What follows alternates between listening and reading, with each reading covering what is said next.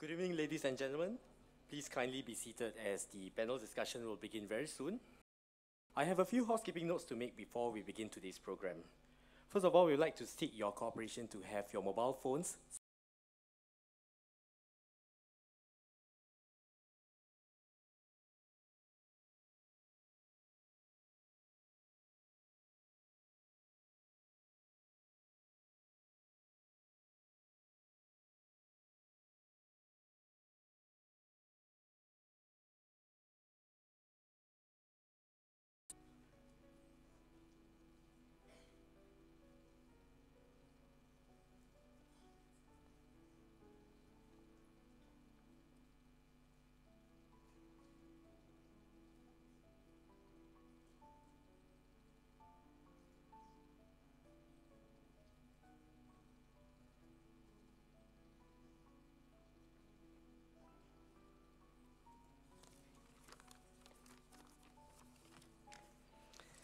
Good afternoon, ladies and gentlemen.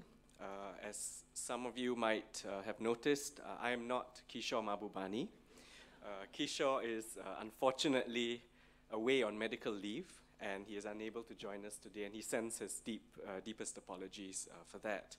I am, however, Kenneth Paul Tan, and I'm Vice Dean of the Lee Kuan Yew School of Public Policy, and it's really a great pleasure and a privilege to welcome you to our school, and also to this forum on the enduring ideas of Mr. Lee Kuan Yew. Today, as you know, marks the first anniversary of Mr. Lee's passing. As you might know also, today's forum is one of more than 100 events organized in legacy of our founding Prime Minister. We have lined up a panel of speakers who will reflect on different aspects of Mr. Lee's multifaceted ideas, how they have been translated into practice, and what influence they will have on the future course of Singapore. Senior Minister of State in the Foreign Chan Heng Chee, who is at the Singapore University of Technology and Design, and she will speak on the greening of Singapore as a city. A third speaker is Dr. Subramaniam J. Shankar, who is Foreign Secretary of India, Ministry of External Affairs of India. He will speak with Dr. Shashi Jayakumar, who is Senior Fellow and Head of the Center of Excellence for National Security at the S. Rajaratnam School of International Studies, and he will speak on party renewal and internal reform. I trust you will all find their views more than enlightening, and we look forward to your reactions and questions later on in the forum. Now it gives me great pleasure to invite the NUS Provost, Professor Tan Eng Chai, to deliver his remarks.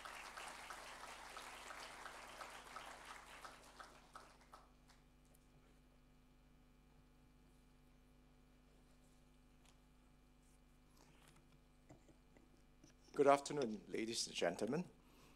This day, 1 year ago, Singaporeans bade farewell to our founding Prime Minister and one of our founding fathers, Mr. Lee Kuan Yew. Heartfelt tributes pour in from the world over.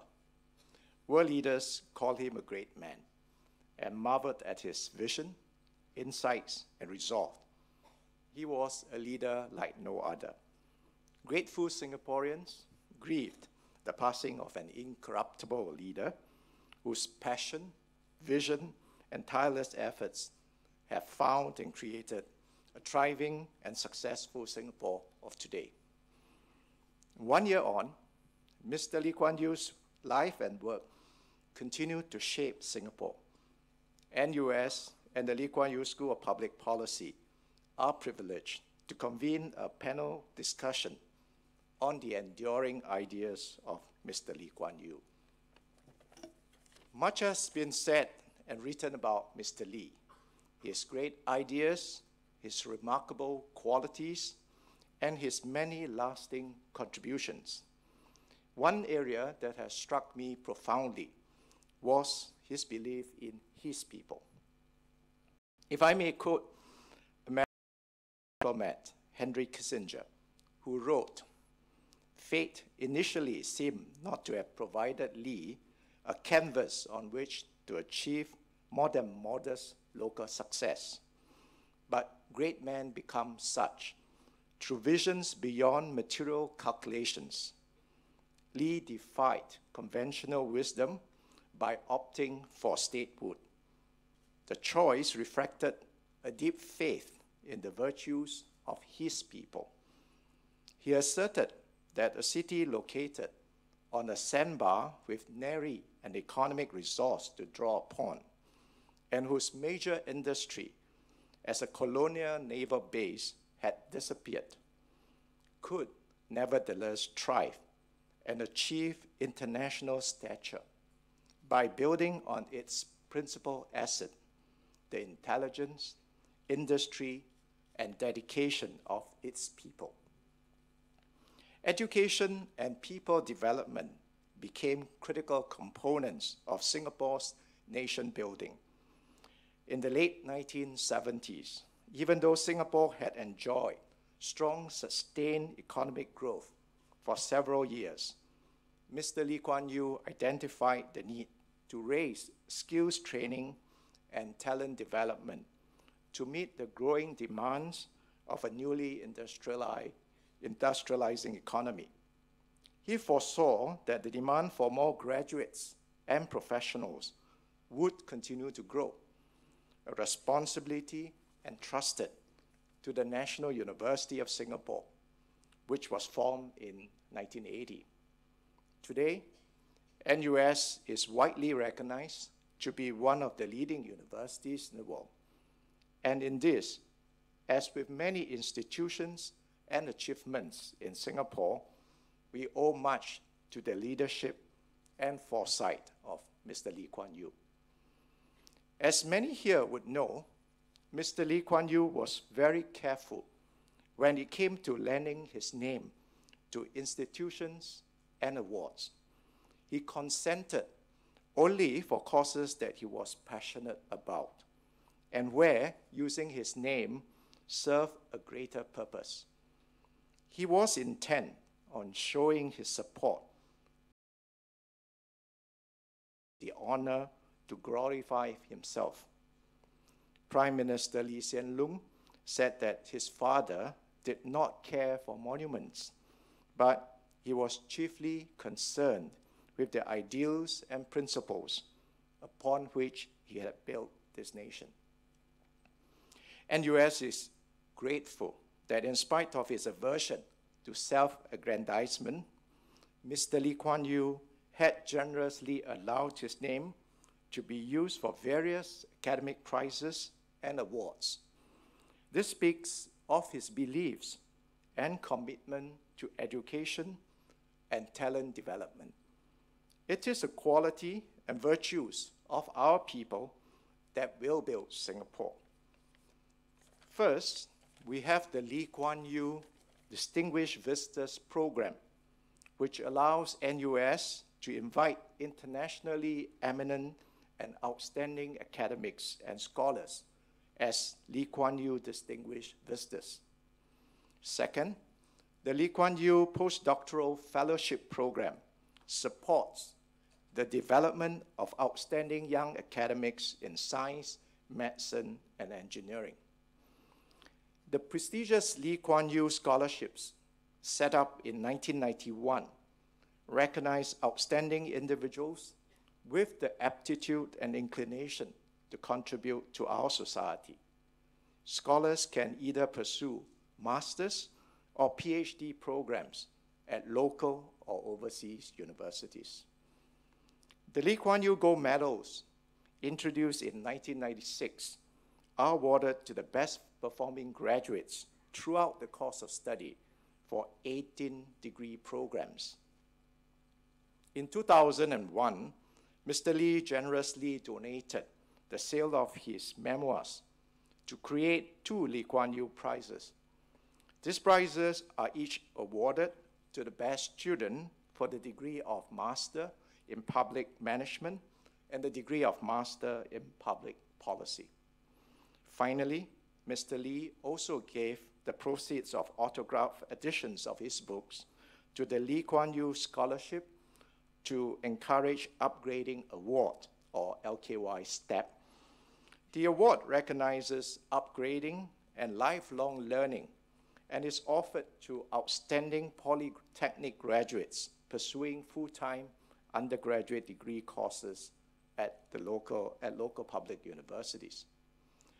NUS is especially honored that Mr. Lee Kuan Yew agreed for the School of Public Policy to be named after him. Cabinet had convinced him that having such a school and associating his name with it would help establish the Singapore brand of governance and advance the school's mission to raise standards of governance in Asia, improve the lives of people, and contribute to the transformation of the region. Today, the Lee Kuan Yew School of Public Policy not only represents Mr. Lee's deep insights and diverse experiences on the issues facing Singapore and the world, but also his enduring ties with NUS and his impact as one of the foremost thinkers in the world. It is thus most befitting and poignant for this panel discussion on the enduring ideas of Lee Kuan Yew to be held at the Lee Kuan Yew School of Public Policy. I would like to commend Professor Kishore Mahbubani, Dean of the school, and his team for their hard work in putting together a very stellar list of speakers for today's event, some of whom are personally acquainted with Mr. Lee Kuan Yew. The panelists will speak on Mr. Lee's ideas that are relevant for the future, spanning urban development and the shaping of the city, minorities and multiracialism, foreign policy, and on the People's Action Party, specifically on party renewal and internal reform. I trust that we will find this event meaningful as we quietly ponder the ideas of our founding father. May we lift up to the spirit of our eminent alumnus and Singapore's founding Prime Minister, Mr. Lee Kuan Yew. Thank you.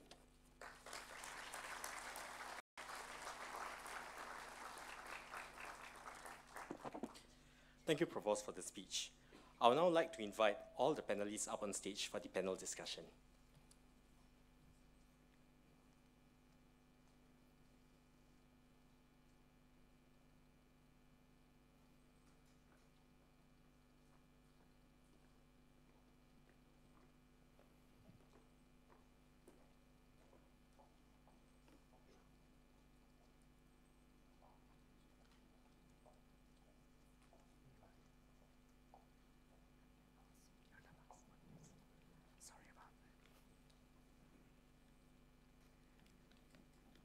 So let's begin with the first speaker, and he is Mr. Zainul Abidin. Would you like to give your remarks? No. Up here.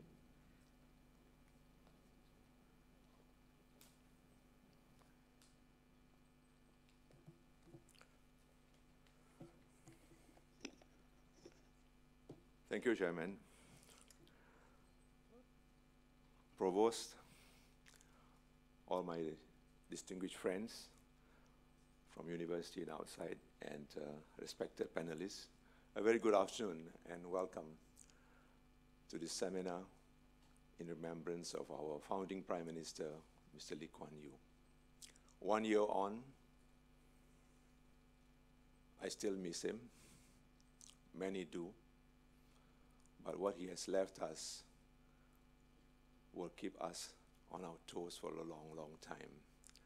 His enduring ideas, his legacy, and what he believes in for Singapore means a lot to all of us who believes in Singapore.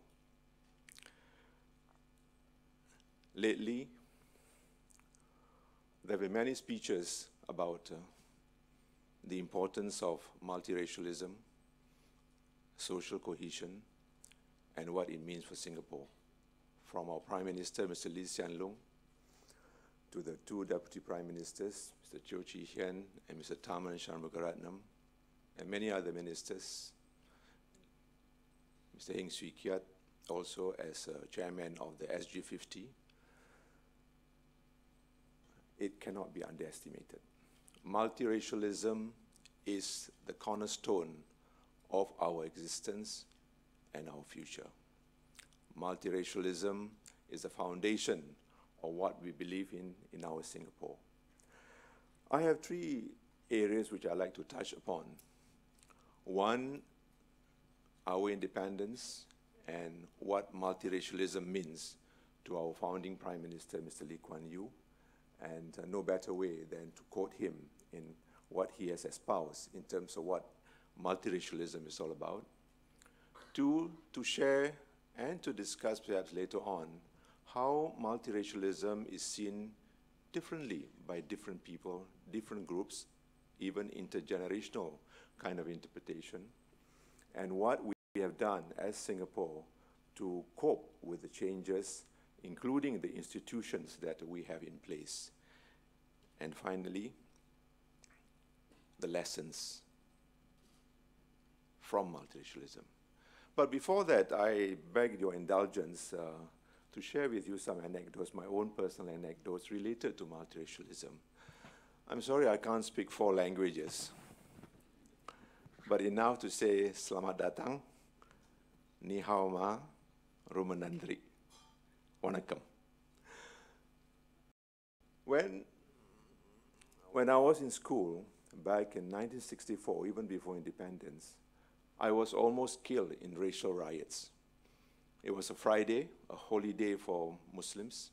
We left school early to go to the mosque, and only to find out after I left school that curfew had been called because racial riots had broken out in Singapore. Me and my friends, a group of us from Raffles Institution, Bras Basarut, we hurried to the bus stops. No buses were available, all were full. Then a lorry came by, and they waved at us, a group of us, mostly Malays, who can't afford private cars and transport, waiting for buses. And they waved at us, and I saw an open deck lorry. Then I had a quick look, and I saw a Chinese driver. My God, I said, what do I do? Then I had another look, and I saw the attendant was a Malay. So I said, 50-50. So we went onto the lorry, and from Hill Street, where the US Embassy was, we drove down to Lavender Street, where the MRT is now. And you know what? I saw the streets were lined up with young teenagers, all waiting by the roadside, watching what's happening.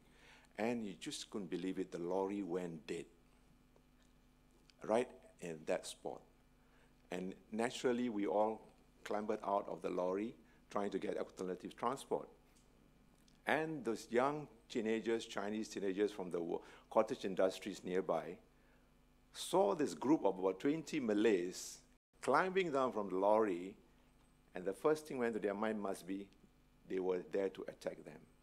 And the Chinese kids disappeared into the cottage industries and came out with acid bulbs, bicycle chains, iron rods, and pandemonium broke loose. I saw with my own eyes people being maimed, being killed. I managed to escape with a passing taxi with the door flung open. I just crashed on it and escaped. But that was not the end of the story. When I reached Geylang Serai, I saw the reverse. I saw Malays attacking Chinese for no reason other than because they come with different color of skin. That really made me determine that we must ensure there is racial harmony in Singapore. And that is why I've been a very ardent student of our founding Prime Minister, Mr. Lee Kuan Yew. Another anecdote I'd like to share is also my trip to Libya. I was invited by President Gaddafi to attend an international conference. And we were there to show that, everything else had failed. Capitalism was decadent, communism was on the verge of collapse, Islam is the only answer. But to my pleasant surprise, the whole conference rejected his idea and said we wanted a more inclusive rather than an exclusive approach towards working out our problems. Then that was really very reassuring. And inclusivity, in fact, is indeed the way forward.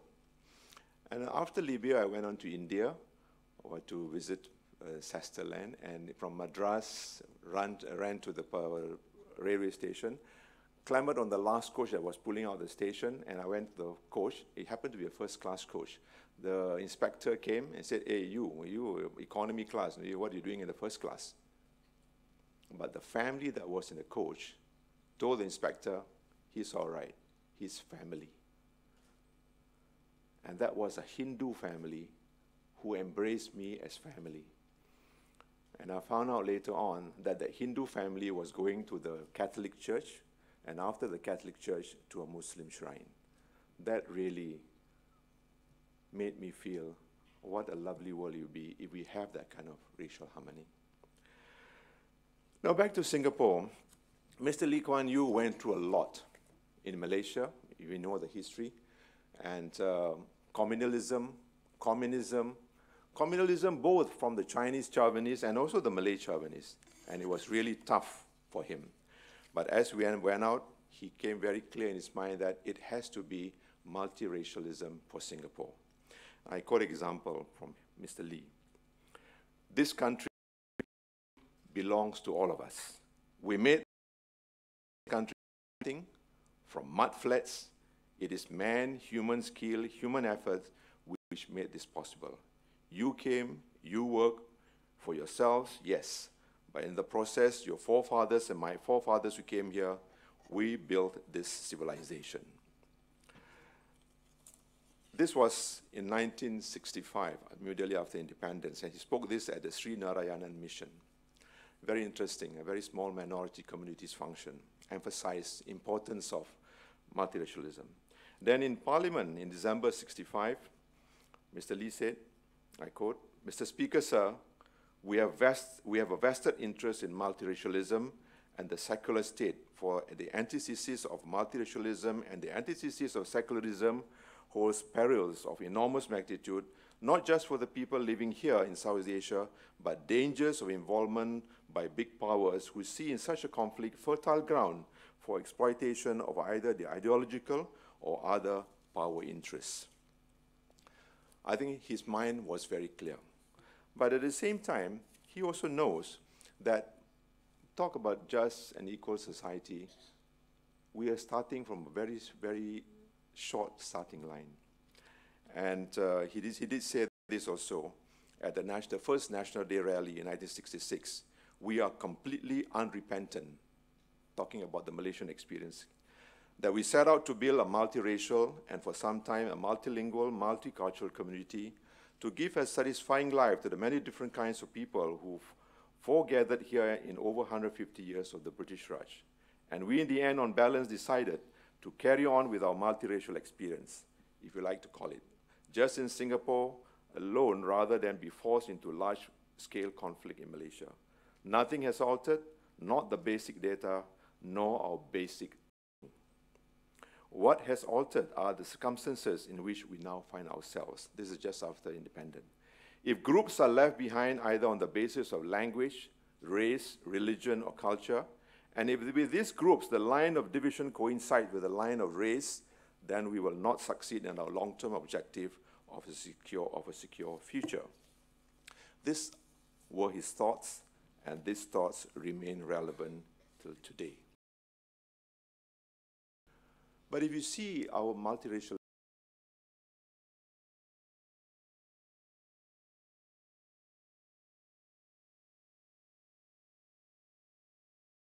152 and 153.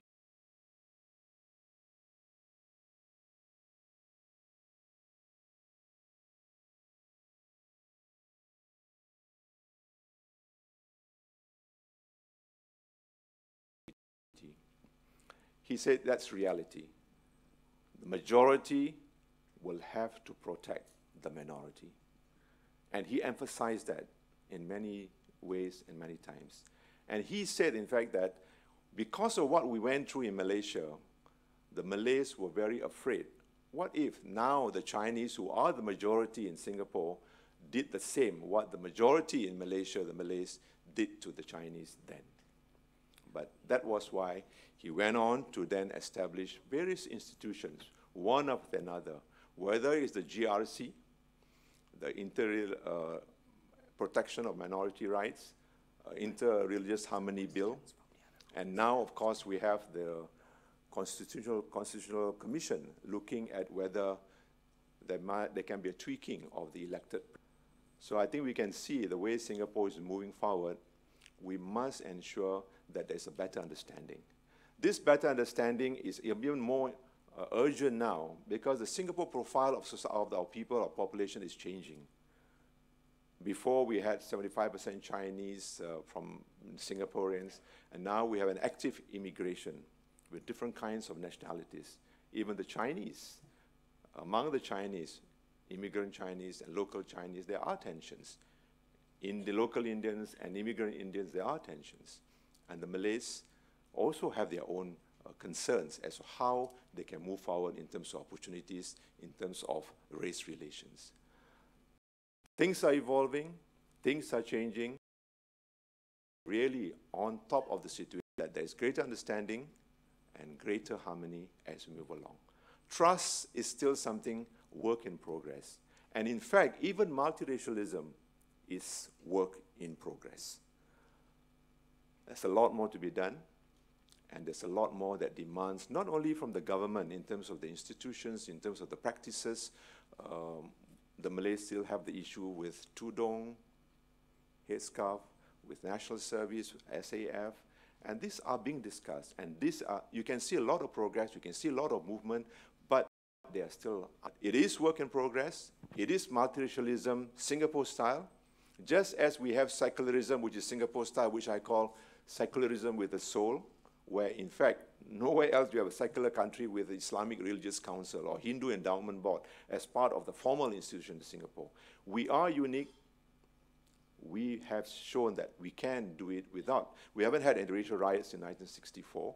Even when we had riots in Malaysia in 1969, we were able to manage the situation because of a strong leadership that understands the need for multiracialism, the need for harmony, and the need for us to continue to live at peace with each other and to work together as one united people, the Singaporean. So on that note, I'd like to say thank you very much to Lee Kuan Yew School for giving me this opportunity, especially on this very memorable day, on this day of passing of our founding Prime Minister, Mr. Lee Kuan Yew. He will remain in our mind, in our hearts for a long, long time, and may his ideals, enduring ideals, last for the good of Singapore for the future. Thank you.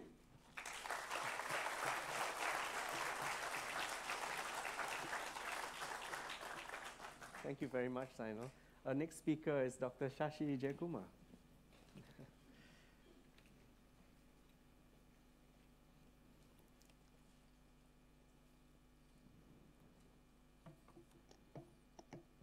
Distinguished guests, dear friends, I knew Mr. Lee not well towards the end of his life. So rather than claiming a deep familiarity with himself, his life, his ideas, his thoughts, what I'm going to do in the 14 minutes, 30 seconds I have left is to attempt to shine a light on some aspects of Mr. Lee's core thinking when it comes to renewal, particularly within his party, the People's Action Party. And secondly, to bring out some aspects of what I feel are his critical which later came to pass and had to come to pass for the good of not just the party, but the country as well. The PAP, as many of us know in this room, considered it a fundamental duty through leadership renewal, and this strand of the PAP's DNA comes directly from Mr. Lee Kuan Yew. For him, the sooner the process of political renewal starts, the better.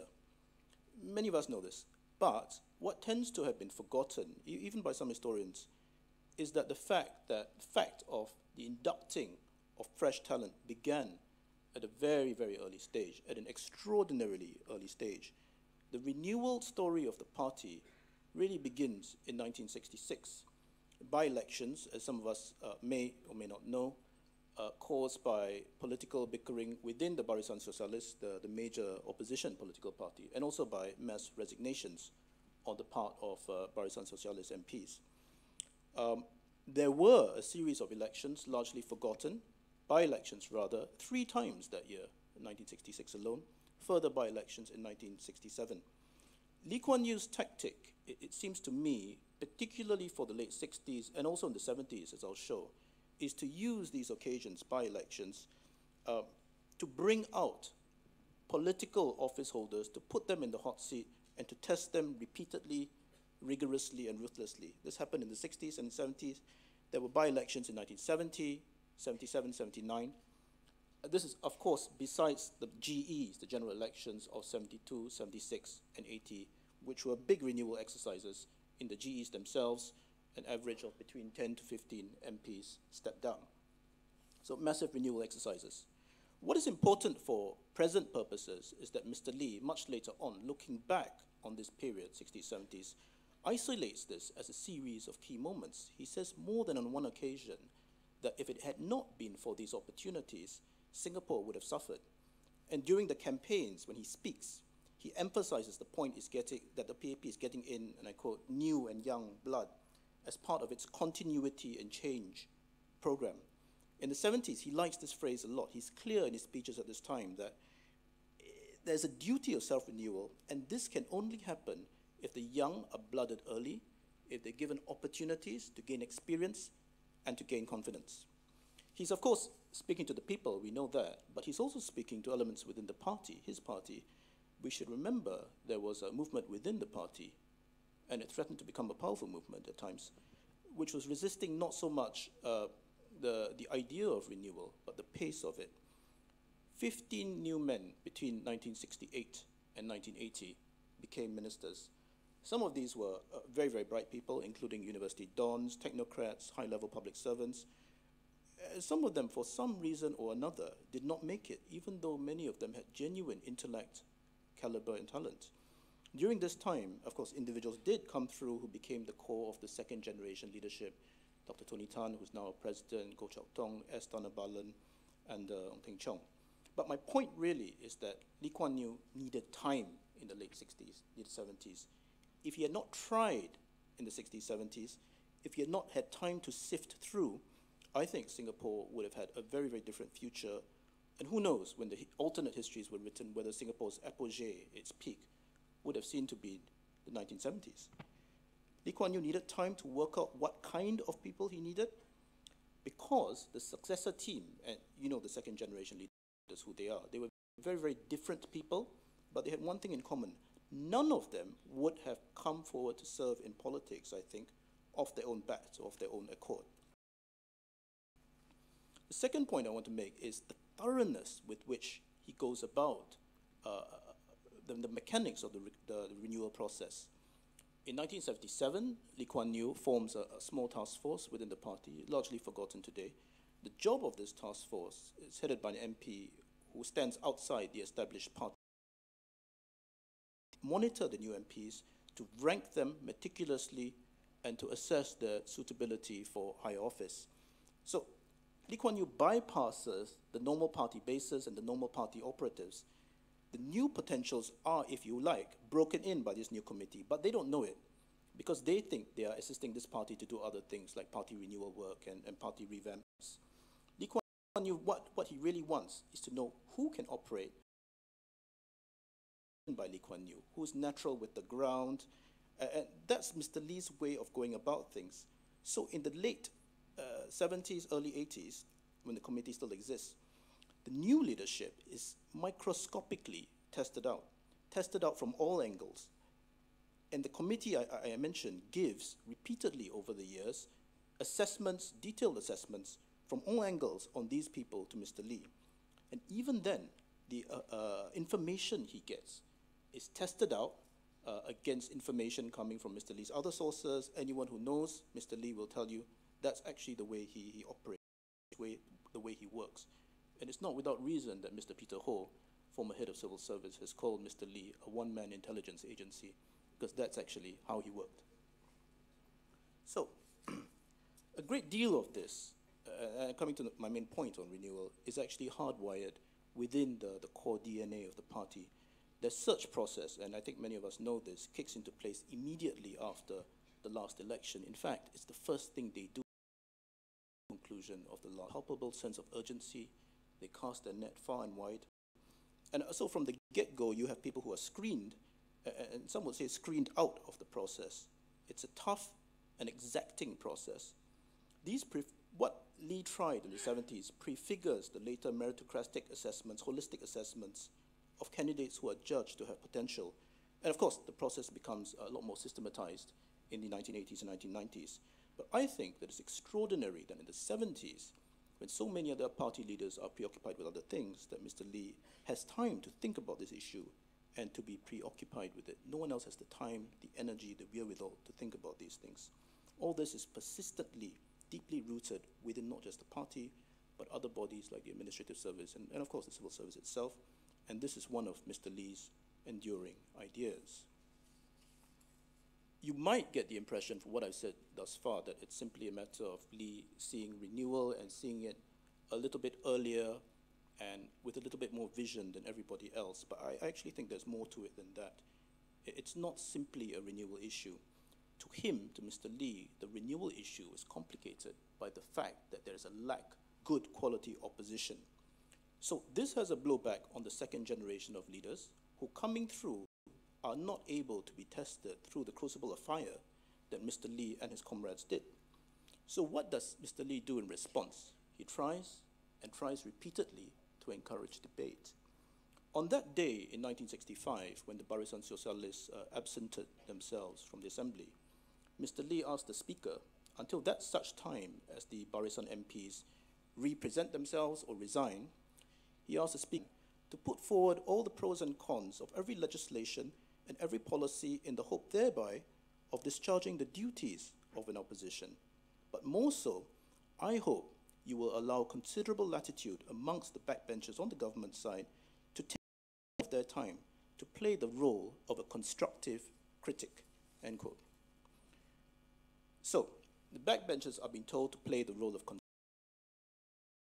Mr. Lee thinks the opposition cannot be, and MPs I've interviewed over many years now all agree that the 1970s was a critical, informative period for parliamentary debate. Yes, there was no opposition throughout, but Lee on several occasions gets the MPs together and told them, look, you have to ask questions in Parliament and play the role of a constructive opposition. They were urged to bring up views from the ground level and debunk them in a reasoned way, if they could. So Lee's own view of doing this is that it's absolutely critical and that he succeeds. And he says in 1977, not bring out these differences in opinion. If we had not done so successfully since 1965, when the Barisan Socialist MPs walked out of the chamber, I do not believe in February 68 and 72 and 76, we would have been returned so unanimously and completely, end quote. So I should add, junctions that he brings up to his MPs, how to be a foil, he likes this word, counterfoil, how to raise points sensibly, bringing up real feedback to the ground, from the ground. And until he steps down as PM, this is the message. It is a message carried on by his successors. And this is certainly another enduring idea within the core DNA of the party. Now, getting backbenchers to speak up is one thing. However, even that is not the whole story. What really matters to Lee is getting the best ideas out and discussed no matter who you are.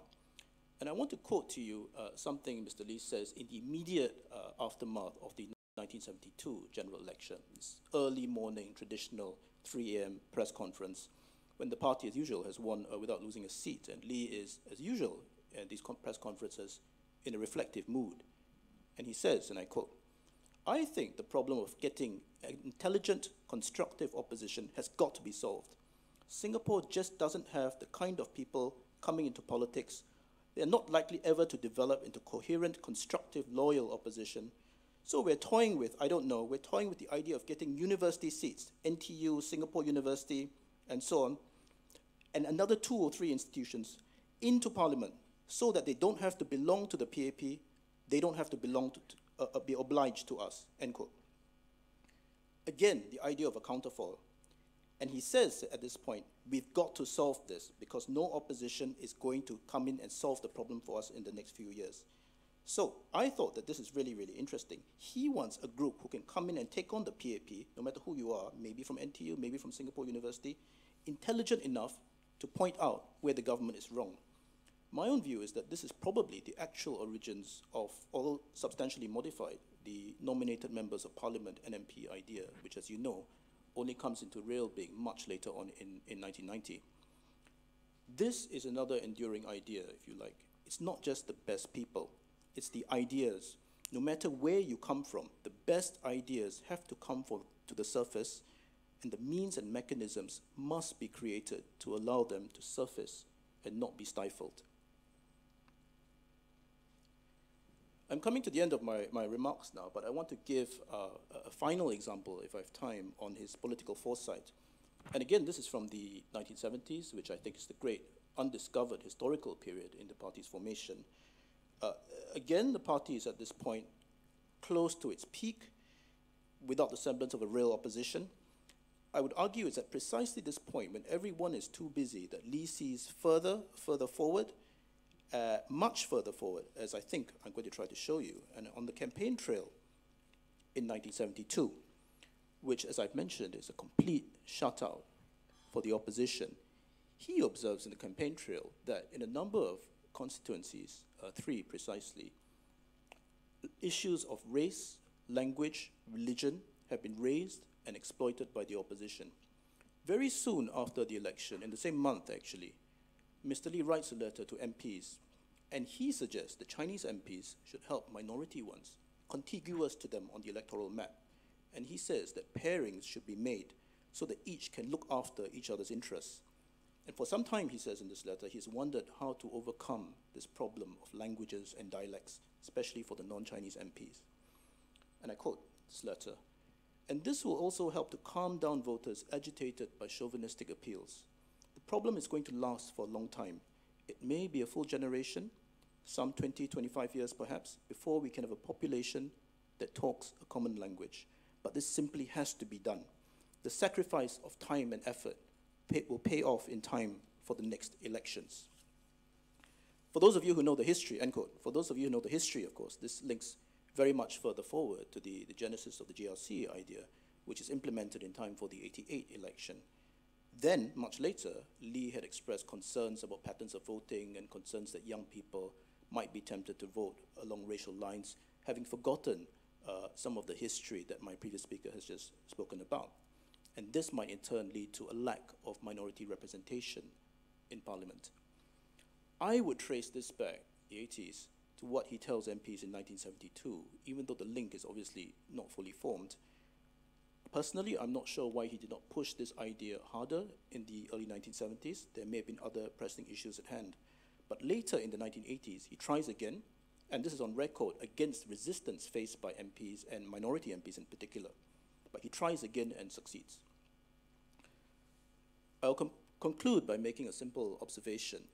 Although Lee generally preferred creative and adaptive reuse of institutions already present on the ground, and this has been written about by others, my view is that he's prepared to push the envelope and make things anew when he spots problems very, very early on, problems which could become quite big unless dealt with. And this is something which certainly is a persistent idea.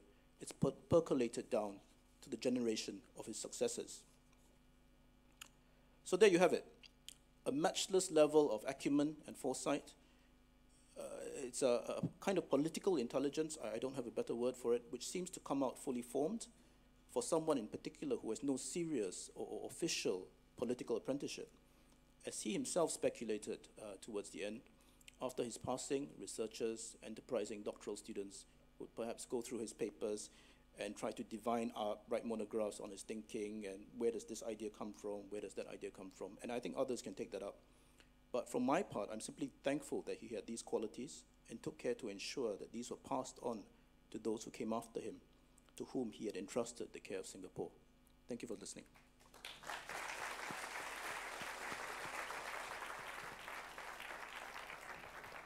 Thank you, Sashi. Can we now invite Dr. Jay Shankar to come to the podium?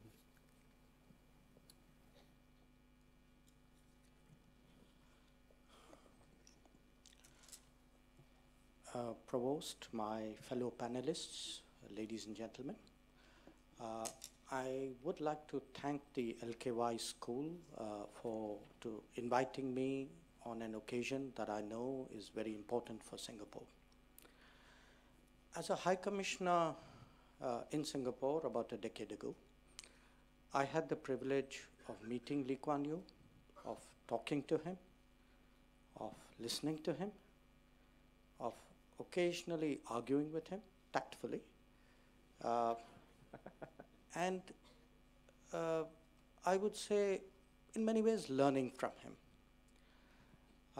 When I finished my tenure in Singapore, I was posted as ambassador to China, and when he learned of it, he spent some time talking to me about China. It was a subject where he had a lot of views and a lot of experience. And I must say, my farewell call on him, I think, which was supposed to be about half an hour, ended as a 2-hour discussion. And I would say probably it was the best value for time that I got in my life. And I must also say that a lot of what he said, the insights he gave me, I would remember them in my stay in China. Now, a year ago when he passed away, a number of world leaders came to Singapore. I think their presence here reflected the personal respect they had for him. But it also spoke of the impact that he made on the world and on them personally. Among them was the Prime Minister of India, Narendra Modi. And when I was invited by the LKY School to come here, I mentioned it to Mr. Modi. And I asked him at some point a few days ago what his thoughts were when he was in Singapore at that time. I mean, in a sense, I didn't use those words, but really, you know, why did you go? What was your sense of Lee Kuan Yew? And I would like to share with you some of what he said. I'm using my words, not his, because I cannot think of a better way of conveying to you the impact that he made on the world. For someone like Prime Minister Modi, Lee Kuan Yew was unique because he actually embodied change in a lifetime. That he did something so dramatic within the space of a few years that for any political leader in Asia or other parts of the world who's trying to modernize their society, Lee Kuan Yew really stood out. Yes, you know, there are more developed parts of the world, but in most cases, development was very evolutionary. Even in Asia, if you look at the experience of Japan, for example, it took Japan many, many years to reach where it did. But I think what Lee Kuan Yew in many ways meant for leaders outside was, he was a pioneer in that respect, an example, I would say, even a model of a leader who could change a society very dramatically within 20 years, if you would. And so Prime Minister Modi actually told me that, look, I've sat down and studied the Singaporean experience because I couldn't find find any other experience which had a similar speed and timeline. And the related point was he saw what could be achieved by willpower, by leadership, by persistence, by motivation. I mean, in many ways, the growth of Singapore in those years was the triumph of Lee Kuan Yew's will. I accept that there were more complicated, larger team factors as well. But I'm in a sense conveying to you the sense from outside. Now, more interesting, he saw the changes which took place in Singapore as changes through practical steps, that there were a series of building blocks, each one of them doable, practical, but connected, And the change that happened was a cumulative change. And he also, Mr. Modi also felt, looking back, that probably Mr. Lee gave much more thought to policies and campaigns and views than would seem apparent at first glance. And an interesting example he gave me was, he said, look, for example, at the campaign to clean Singapore. Now, it was easier to establish Singapore's identity by cleaning Singapore, because building Singapore has a longer timeline. And if you really want to create a sort of a national identity, heighten social awareness, strengthen team spirit within the country, that whole sense of civic responsibility was something which was actually a very intelligent, a very perceptive way of doing so. And of course, I think the importance that Mr. Lee gave to human resources as a driver of growth today is a no-brainer. Perhaps it wasn't that apparent 50 years, 60 years ago. And I think the last point made was, in a sense, he created a brand. Others created nationalism.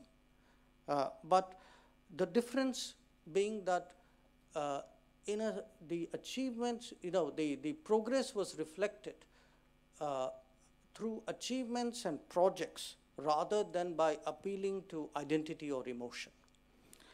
So if one today stands back and compares Singapore to other societies in similar situations, or other societies not, perhaps a little different, I think you can see the difference that Lee Kuan Yew made. And certainly for someone like Prime Minister Modi, Lee Kuan Yew was a leader who saw the future and was very uncompromising about trying to get there. Now, I'll make a small diversion. I want to tell you a little bit about what's happening in India, and you'll understand why I am doing this. There is today a big campaign of change in India. This campaign is being driven through a series of initiatives. And let me share with you some of those initiatives, and you will realize why they all sound so familiar. One is something called Swachh Bharat, which is Clean India. One is something called Ganga Rejuvenation, clean up the riverfront, deal with the pollution.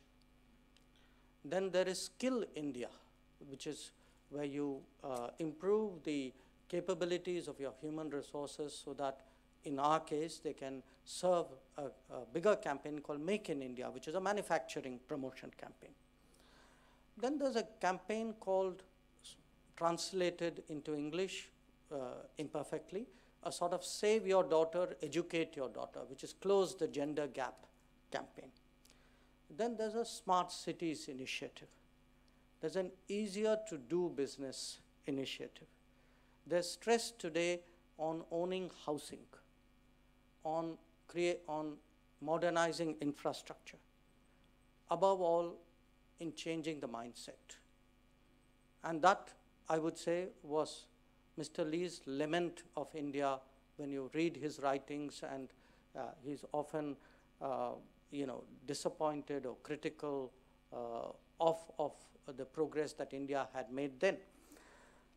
So listen to what I'm telling you about what is happening in India, and do reflect on where these ideas came from, what is the model that we are looking at, what is it that today inspires us to look at this on the scale at which we are doing.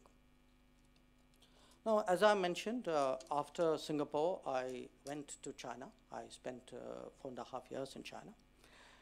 And I was struck, I think it was not surprising, because I came from Singapore, at how much of an influence Singapore had on China. I met officials in Chinese provinces, local governments, in companies, many of whom had been in this institution or in other institutions in Singapore. When you went to Chinese cities, you know, you went into a Chinese city and said, well, you know, this looks familiar, but I've never been here before. You looked at a Chinese airport and said, oh, that also looks familiar. I wonder, you know, where that came from. And you know, the ripples of Suzhou, I think in many ways, has had a huge impact on the Chinese industrialization and manufacturing process. But I certainly, and I grant you, I had a predisposition here, but I certainly left China with a sense that the impact that Singapore had in helping China make that transition in the Deng years into the Jiang Zemin and later years was really very, very profound. So when I was asked to speak on what was the impact that Lee Kuan Yew had on the world, if he could impact, and I'm giving you two examples, 2.5 billion people, what more can I say? And I think that's a point today that Singaporeans should reflect on. Now, it's easy to bracket Mr. Lee as one more of the Asian modernizers. You know, Asia, after all, from the 19th century, has had a series of modernizations: Japan, Korea, Taiwan, ASEAN, later China.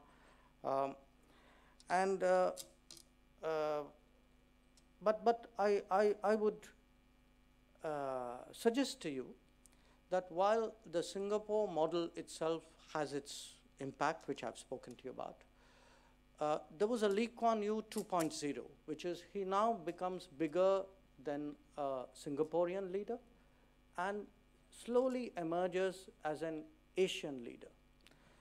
And if you look today, I think it can be said with very little dispute that he not only built brand Singapore, but he's also in many ways the brand builder for Asia's modern leadership.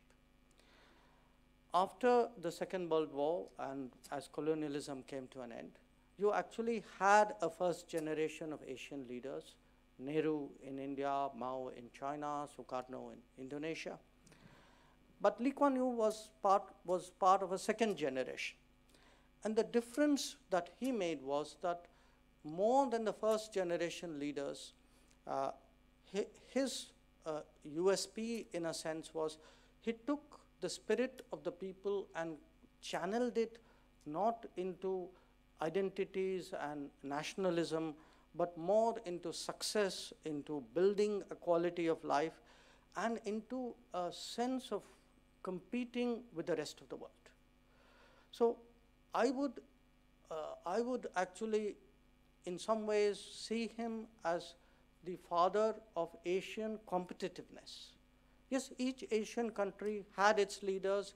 People would see, yes, this person was the father of our nation or the leader of our nation.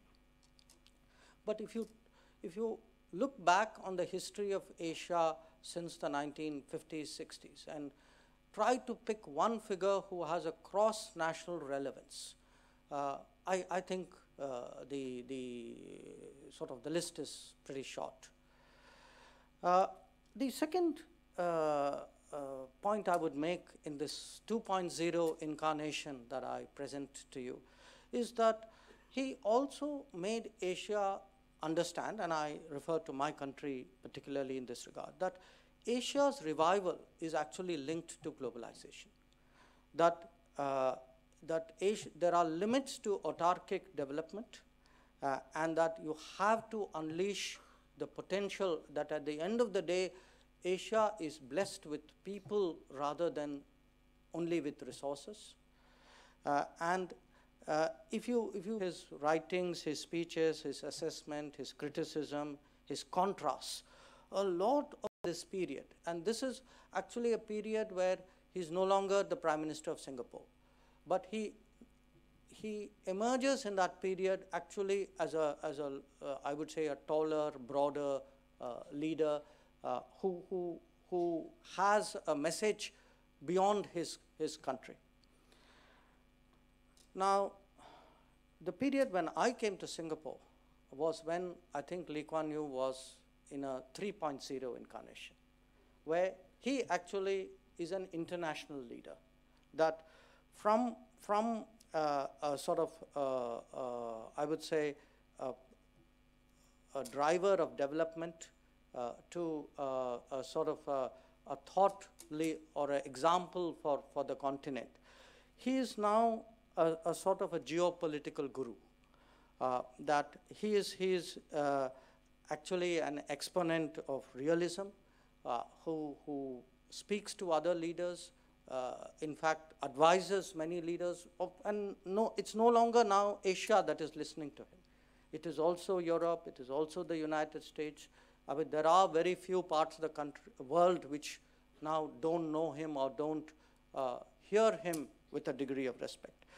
And I would, in this period, actually say he comes out as a sort of a world-class practitioner of balance of power. That here is a person who actually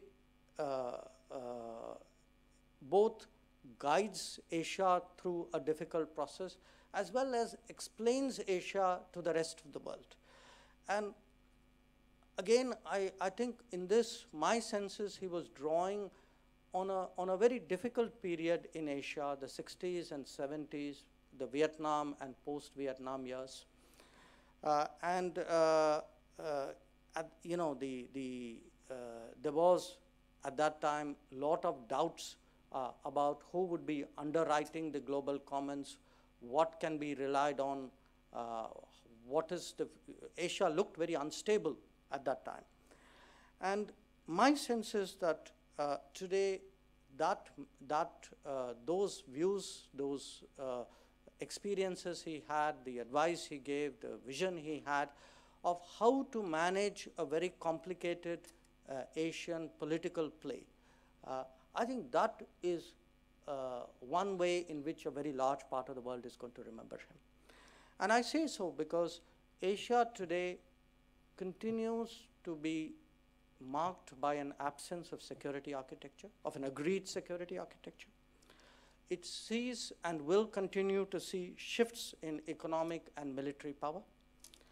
You have the re-emergence of a country like Japan, which had taken itself out of the equation in many ways. There are fluctuations in US power and in US confidence and in a sense in the American mood. So with all these imponderables, I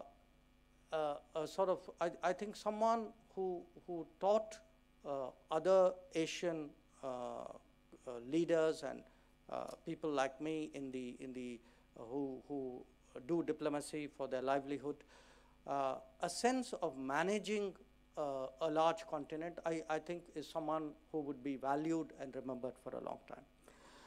Let me just end with two remarks. One, all that I have said, I think you know that this 1.0, 2.0, 3.0 paradigm that I've given you, this is in a sense Singapore's travel as well. And I think for the rest of the world, the journey that Singapore and Lee Kuan Yew made are indistinguishable. I mean, there is a dynamic there that you know we sort of see the two as inseparable. And I myself, you know, I spoke to you about the meetings I had as a High Commissioner with him in Singapore.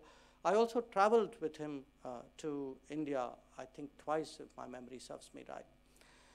And I remember once going for a board meeting, I think of Merrill Lynch, of the International Board meeting of Merrill Lynch. And we arrived at a hotel, and he told me, he said, you know, High Commissioner, please introduce me. I don't know a lot of people in India anymore. So would you please stay with me and introduce me to a few people? So we enter this big tent at the Imperial Hotel. And he comes in, I'm like 2 steps behind. And there's just this wave of people who come at us. And you know, I mean, it's a virtual stampede. So I sort of leave him to it, and I walk away, and go to get myself a drink. And there's somebody standing out there. And this was a person I think the provost quoted, Henry Kissinger.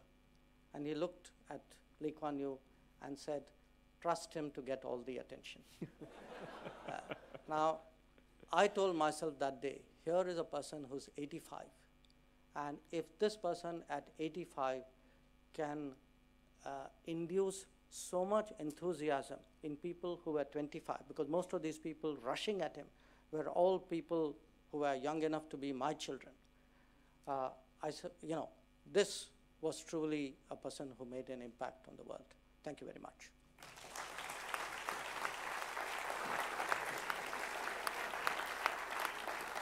Thank you very much, Professor Chan Ling-Chi.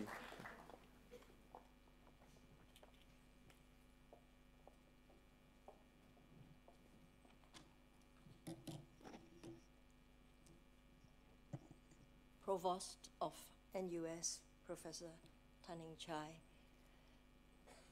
Your Excellencies, members of the Diplomatic Corps, ladies and gentlemen.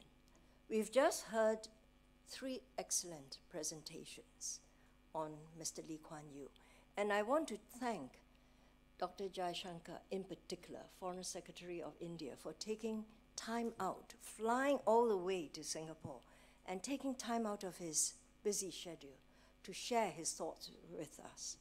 It takes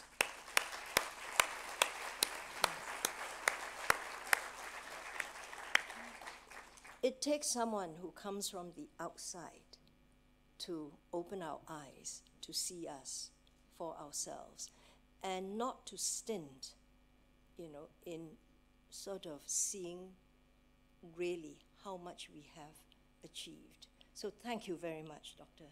Jaishankar. Clap again. Now, every speaker began by saying that how they were linked to Mr. Lee Kuan Yew. I knew Mr. Lee Kuan Yew as an academic, as a young academic. I was writing about him, writing about PAP politics. It wasn't such a great relationship then. Then I came to know Mr. Lee Kuan Yew really when I became a diplomat in the Singapore Foreign Service. And it has been my privilege to know him and to serve him and Mrs. Lee Kuan Yew and accompany them on so many trips. Certainly during the 16 years I was ambassador in Washington. Now, today, as chairman of the Lee Kuan Yew Center for Innovative Cities, I thought it would be most appropriate for me to speak about Mr. Lee's contributions to the physical transformation of Singapore. Now, until a couple of years ago, this aspect of Mr. Lee's role has not been closely examined. Mr. Lee thought about Singapore as a country, as a nation in the making. He also thought about Singapore as a place, a physical entity, a piece of real estate. Now, rarely have we seen a leader who so completely and deeply understood the linkage between values and abstract ideas and translating those values into a physical proposition or putting those ideas into a physical form. Building a nation to Lee Kuan Yew was not just about instilling a system of values in his people, creating a bureaucracy, a public service that is honest and upholds the highest standards of performance. As important was the vision and the planning of the city-state. What I have to say to you now is not original. In 2013, to honor Mr. Lee Kuan Yew on his 90th birthday, the Lee Kuan Yew Center for Innovative Cities and the Center for Livable Cities, we are not the same, organized a conference on Lee Kuan Yew and the physical transformation of Singapore. A book will be published from that meeting, and I believe is going to come out at the World Cities Summit. So get ready to get a copy. Today, I would like to focus on Mr. Lee's ideas about a green Singapore and a clean Singapore. Singapore, the garden city, which today has morphed into a city in the garden. Now, you may well ask, was Mr. Lee Kuan Yew a natural gardener? Did he have time to smell the flowers? He certainly did. And he made time to look into so many details. That is what many who worked closely with him will testify. From the moment of Singapore's unanticipated independence in 1965, Mr. Lee Kuan Yew and his colleagues were seized with the challenge of making this newly independent city-state a going concern. How would they distinguish it, Singapore, from other countries in the region, which had much more land, much more resources, much more people? How would they induce others to come to Singapore, to invest in Singapore? As he explained in his memoirs, and I quote, "After independence, I searched for some dramatic way to distinguish ourselves from the other third world countries. I settled for a clean and green Singapore. One arm of my strategy was to make Singapore into an oasis in Southeast Asia. For if we had first world standards, then businessmen and tourists would make us a base for their business and tours in the region." This is from the third world to the first. Then again, he said, "To achieve first world standards in a third world region is to set out to transform Singapore into a tropical garden city."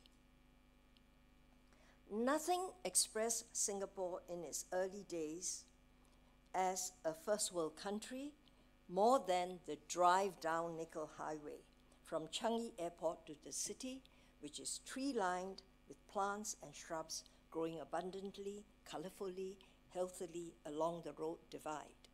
The visitor immediately grasps a sense of well-being and a culture of maintenance in the place, which is what sets a developed country apart from a less developed country, the culture of maintenance. Have you noticed how many capitals in the region now have done the same thing on the road from the airport to downtown? Now, some are better maintained than others, but Singapore started it. Mr. Lee was perceptive in understanding what was required to project development. In truth, Mr. Lee Kuan Yew was already playing with the idea of a green Singapore before independence, that is, before 1965. Not so clearly and purposefully, perhaps, but the first tree planting campaign was launched in 1963, before we became independent. And he said, "When I planted my first tree at Holland Road Circus back in 1963, it was to make Singapore green." Now, he was a man before his time.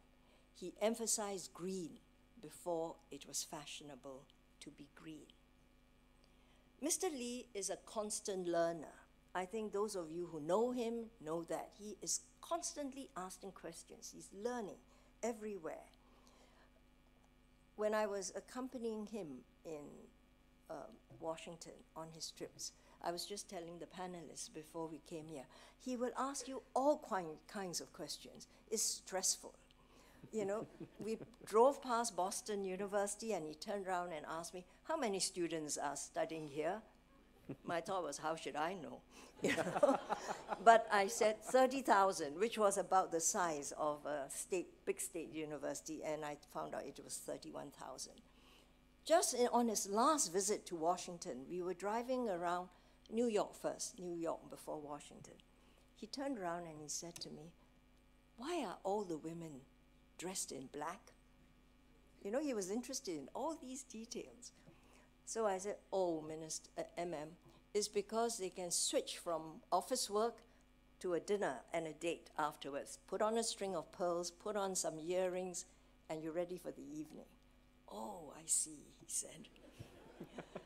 Then in Washington, we were driving around Washington, and he looked out of the car window again. He said, "Why are all the hems of the women's skirts uneven?"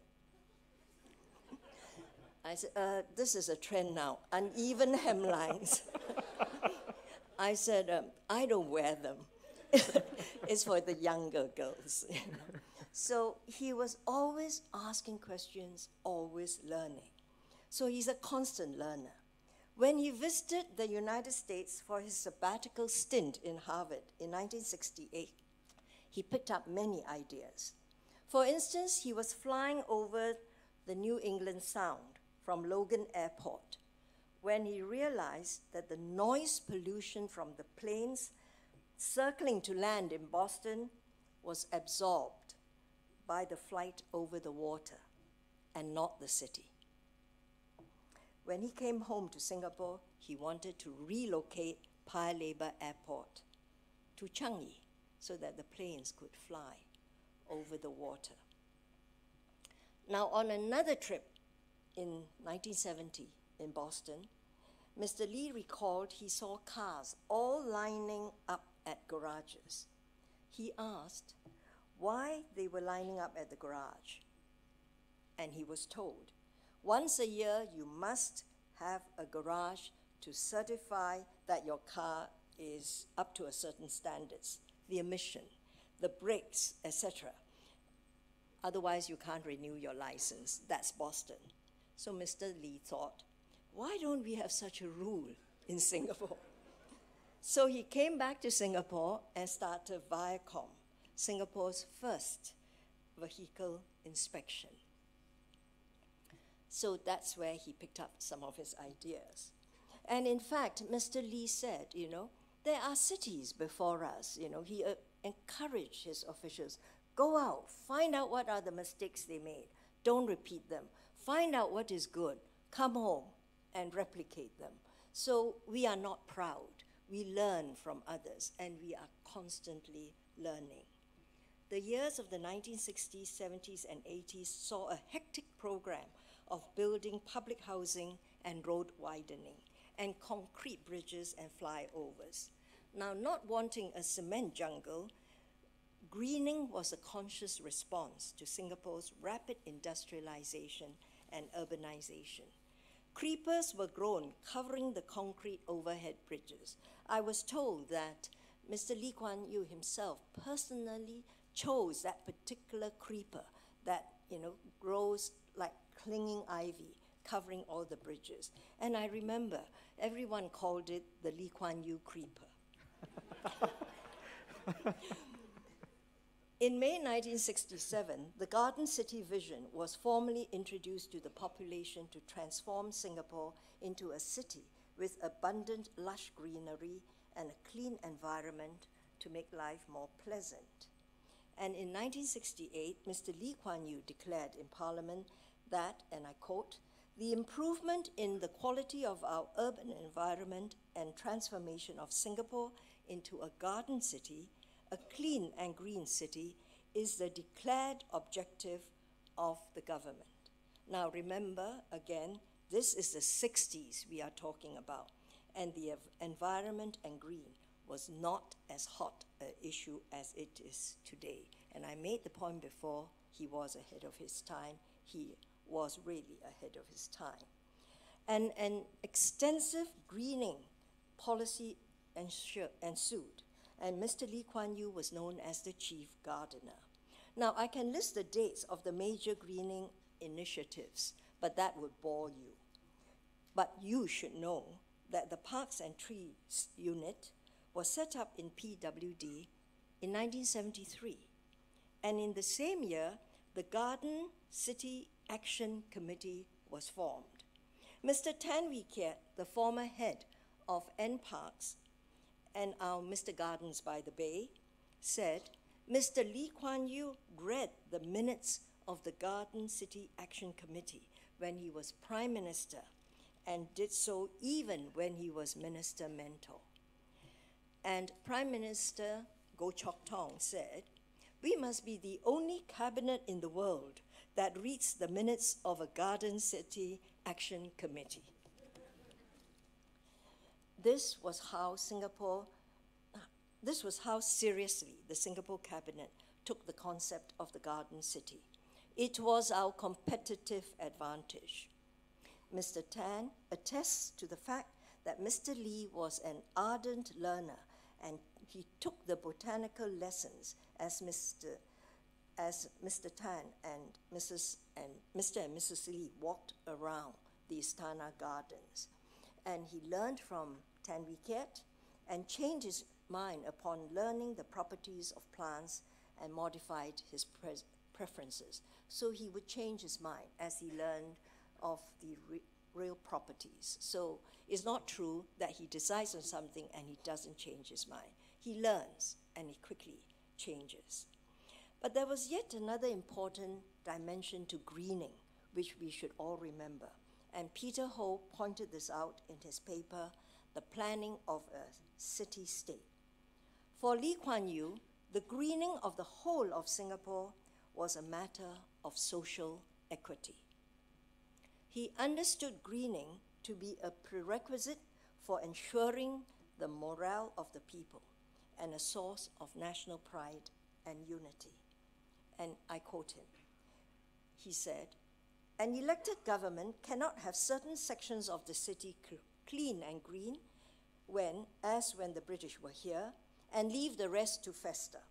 Squatter huts, Malay villages, no drainage, no sewers, no lavatories, open earth drains flooded.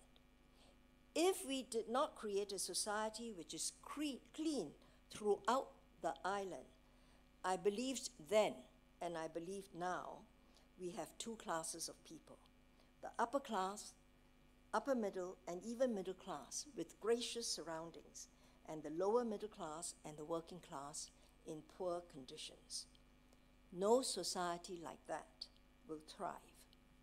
No family will want its young men to die for all the people with the big homes and those earning tall towers." And I quote him again, "This is a priority that was very high on my list. Apart from finance and defense, it's a sense of equalness in the society. You can't have this sense without giving all Singaporeans a clean and green Singapore. Today, whether you are in a flat, an executive condominium, or landed property, it is clean. You don't live equally, but you're not excluded from the public spaces for everybody. It was a fundamental principle on which I crafted all policies, and it worked." So you can say Mr. Lee Kuan Yew believed everyone should enjoy the right to a clean and green environment. And today we talk of environmental rights. I have focused on the green initiatives and what ideas and values informed those initiatives. At the same time that a green Singapore was being implemented, there were initiatives to clean up Singapore. Clean and green came together. The 10-year cleanup of the Singapore River and Kallang Basin is well known and seems to have impressed India. This was completed in 1987. At the same time, the Ministry of Environment from 1977 led a major effort to clean up dredged rivers, cleared rubbish, embarked on relocating squatters, backyard trades, hawkers, and lightering activities from the river to new purpose-built facilities. But Mr. Lee's interest in pollution dates back to the early 70s. He told the journalist who produced the book, Lee Kuan Yew, The Man and His Ideas, and I see Han Fok Kwang sitting there, that his interest in pollution began with the news of the Minamata disease in Japan in the early 70s.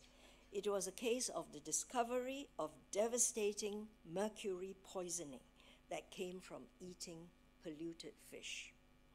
Mr. Lee said he realized a small country embarking on industrialization, he had, in his words, no choice but to tackle the environmental pollution right from the beginning. Retrofitting would be a disaster because they, the foreign companies here, are all multinationals. Having approved them, how do you get them to retrofit? So he set up an anti-pollution unit in the Prime Minister's office, directly under himself. He took a personal interest in this matter and read up about pollution, talked with his officials, and on his travels, watched what other countries were doing. Mr. Lee was Mr. Environment long before it was politically correct to be green. Now, in fact, he would not approve of my uttering this sentence. He was not interested to be politically correct. He said he wanted to be correct. Today, the greening continues. The concept of Singapore as a city in the garden is promoted. We now have not only green technology, but also green buildings. And we all know climate change is science and is upon us. In fact, Mr. Lee in 2006 and 2007 talked about this in his speeches, and he worried about the melting ice caps in the Atlantic and its impact on Singapore. In fact, I think we got the University of Delft to come and look at what it would cost if we built dikes, in case the sea levels rose. Now, I have to say, in Washington in 2006 and 2007, I was there. A few of the senior officials were full of wonderment in the administration at Mr. Lee Kuan Yew, that in his late 80s, he gets it, while those sections, whole sections of the US Congress did not. So let me now summarize Mr. Lee's enduring green ideas. One, the first idea, a clean and green environment is an intrinsic part of Singapore's identity. It is the differentiator for Singapore. It signifies an orderly, efficient society. A well-planned, built environment integrating greenery wherever possible remains a testimony to Mr. Lee Kuan Yew's belief in a clean and green city. Two, greening is a symbol of Singapore's transformation into an attractive global city. Three, social equity is also seen and measured in access to a clean and green environment and access to green spaces and public places. Four, a quality environment produces a sense of nationhood and pride. Five, greening has its economic benefits and is the physical proof of success and effectiveness. Six, pay attention to details in whatever you do, even in softening cityscapes. And finally, you must have long-term thinking and have foresight about the vulnerabilities of the city-state. But let me conclude that by saying that the legacy of Mr. Lee Kuan Yew, his green legacy, will only live on if we Singaporeans internalize the idea of clean and green, that we must practice clean habits and not have the city be clean, and practice green ideas by, maybe not drinking so many bottles of plastic water, and practice sustainable habits. Thank you very much.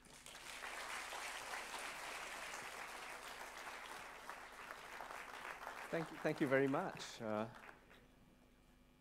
Excellent accounts, and I'm sure there are many questions from the audience, not only in this hall, but also in another hall where there are about 200 to 300 other participants. And we'll take questions from both. And while you are formulating your questions, I thought that I might ask the first one. Something strange is happening. Okay. Lighting. It's lighting. I see. Lighting. These screens are coming down, presumably to For the other hall. give us a video access to the other room. Is that right? Anyway, all these accounts suggest to me or paint a picture of a clearly original, highly original person.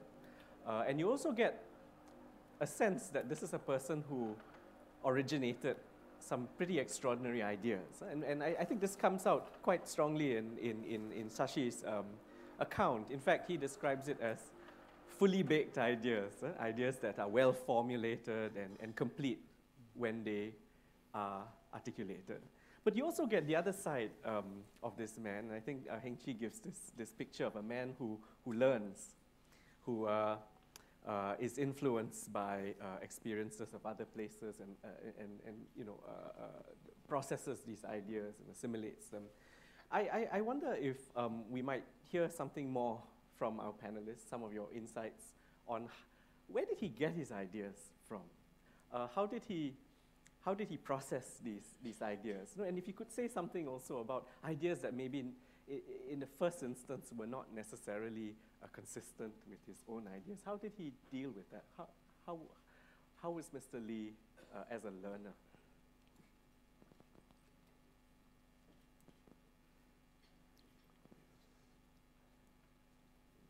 One of us? It's anyone of you. Well, I thought Heng Chi has shared with us quite a number of anecdotes and examples to show that. But I can share one where, I mean, a lot of people outside of Singapore always see Mr. Lee as autocratic, single-minded, and never want to listen to anyone. But not from my own experience. There were quite a number of instances, whether on the question of the Nanyang University, the status of Nanyang University, about genes theory, and about how do you handle multiracialism. But let me show you with the one example about the Nanyang University.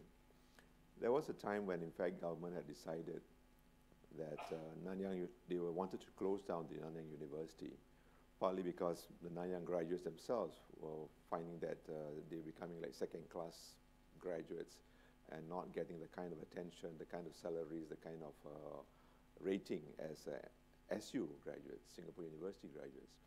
So Singapore government had in fact called on Professor Dainton to do a survey from Cambridge. And Professor Dainton confirmed that in fact Singapore at that time needed only one university, and Singapore University would be sufficient to meet the needs of Singapore. And I think maybe not just a question of one university, but also Nanyang University was at that time a hotbed of communist infiltration and other problems, and also the quality of the university. And so Mr. Lee had met actually a number of editors and gave us a press statement to say that in fact, let's close down Nanyang University. And the fact that he called the editors to kind of prior knowledge was interesting. And in fact, all the editors, including myself, a non-Chinese, who may not have the kind of sentiments as many Chinese would have on Nanyang University, we all disagreed with Mr. Lee. And we told him that Nanyang University is more than a question of numbers, question of rating. Nanyang University represented something very more serious, something of heritage, something of culture, something of the overseas Chinese, the Nanyang people. And we in fact recommended that rather than closing down Nanyang University, government should actually look at it, re-look at it, and see how we can save Nanyang University. And Mr. Lee tried very hard to try and convince us that in fact they have done their survey, they've done their interviews, and they've done all their research, and in fact that's the right decision. But to our pleasant surprise, in fact later on we found out that Mr. Lee had withdrawn that statement and in fact came out with another position by the government to actually save Nanyang University in a two-phase kind of, two-stage kind of approach by converting Nanyang University to a Nanyang Technological Institute and then later Nanyang University. And I think we all know what Nanyang University is about today in terms of world ranking and world rating. So Mr. Lee does listen and he's open-minded And not only on the case of Nanyang University, in fact, many other areas where, in fact, we engage and we exchange views. Thank you very much. I'd like to take a stab at the question, Kenneth. You asked where does he get his ideas from. As I've said, he learns all the time. Mr. Lee Kuan Yew is constantly learning and asking questions. If you read from Third World to First, there are chapters where he describes all his different visits to different countries. At one level, he said he went to the Commonwealth conference as the leader of Singapore.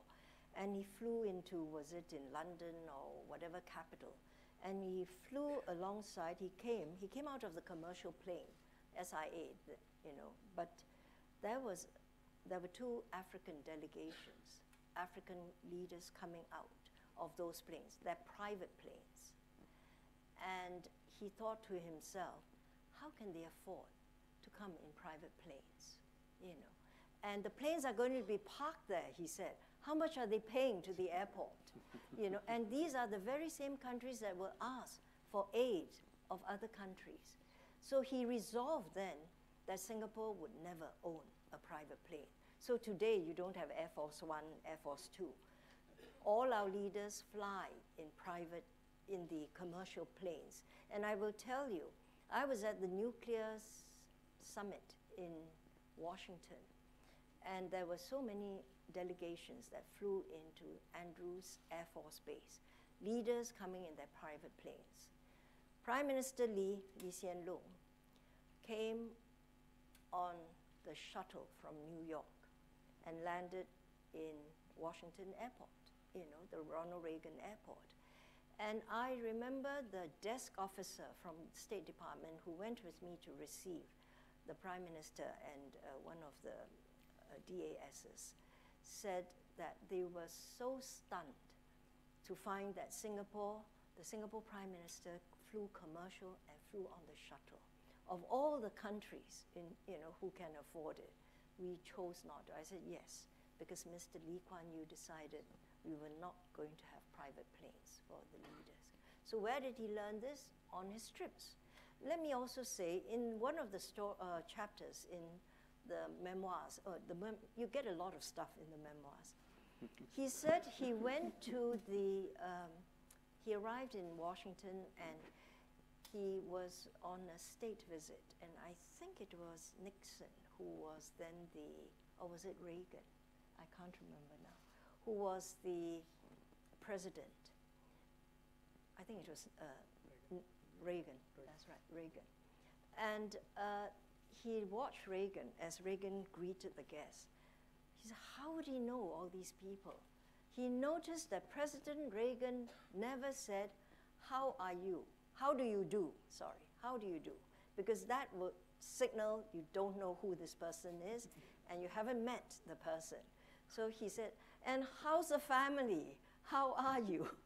So he said, that way you avoid the awkwardness of showing that you can't remember who this person is. So little things, little tricks. So he was learning as on these trips. Yes, I think the diplomats know what it is. But he also, I believe, learned through just analysis, through watching. For instance, he watched what was happening to the welfare state in Britain and in Europe and in Australia, and he decided Singapore would not take that path. He didn't have to go to those countries. He knew what was happening in the system. So he and his cabinet colleagues came to the conclusion that Singapore would not, follow the Western welfare state system. And so we had our securities, we had our social safety nets, but it was different. So I would say, some of his ideas he would learn and he would read and put two and two together.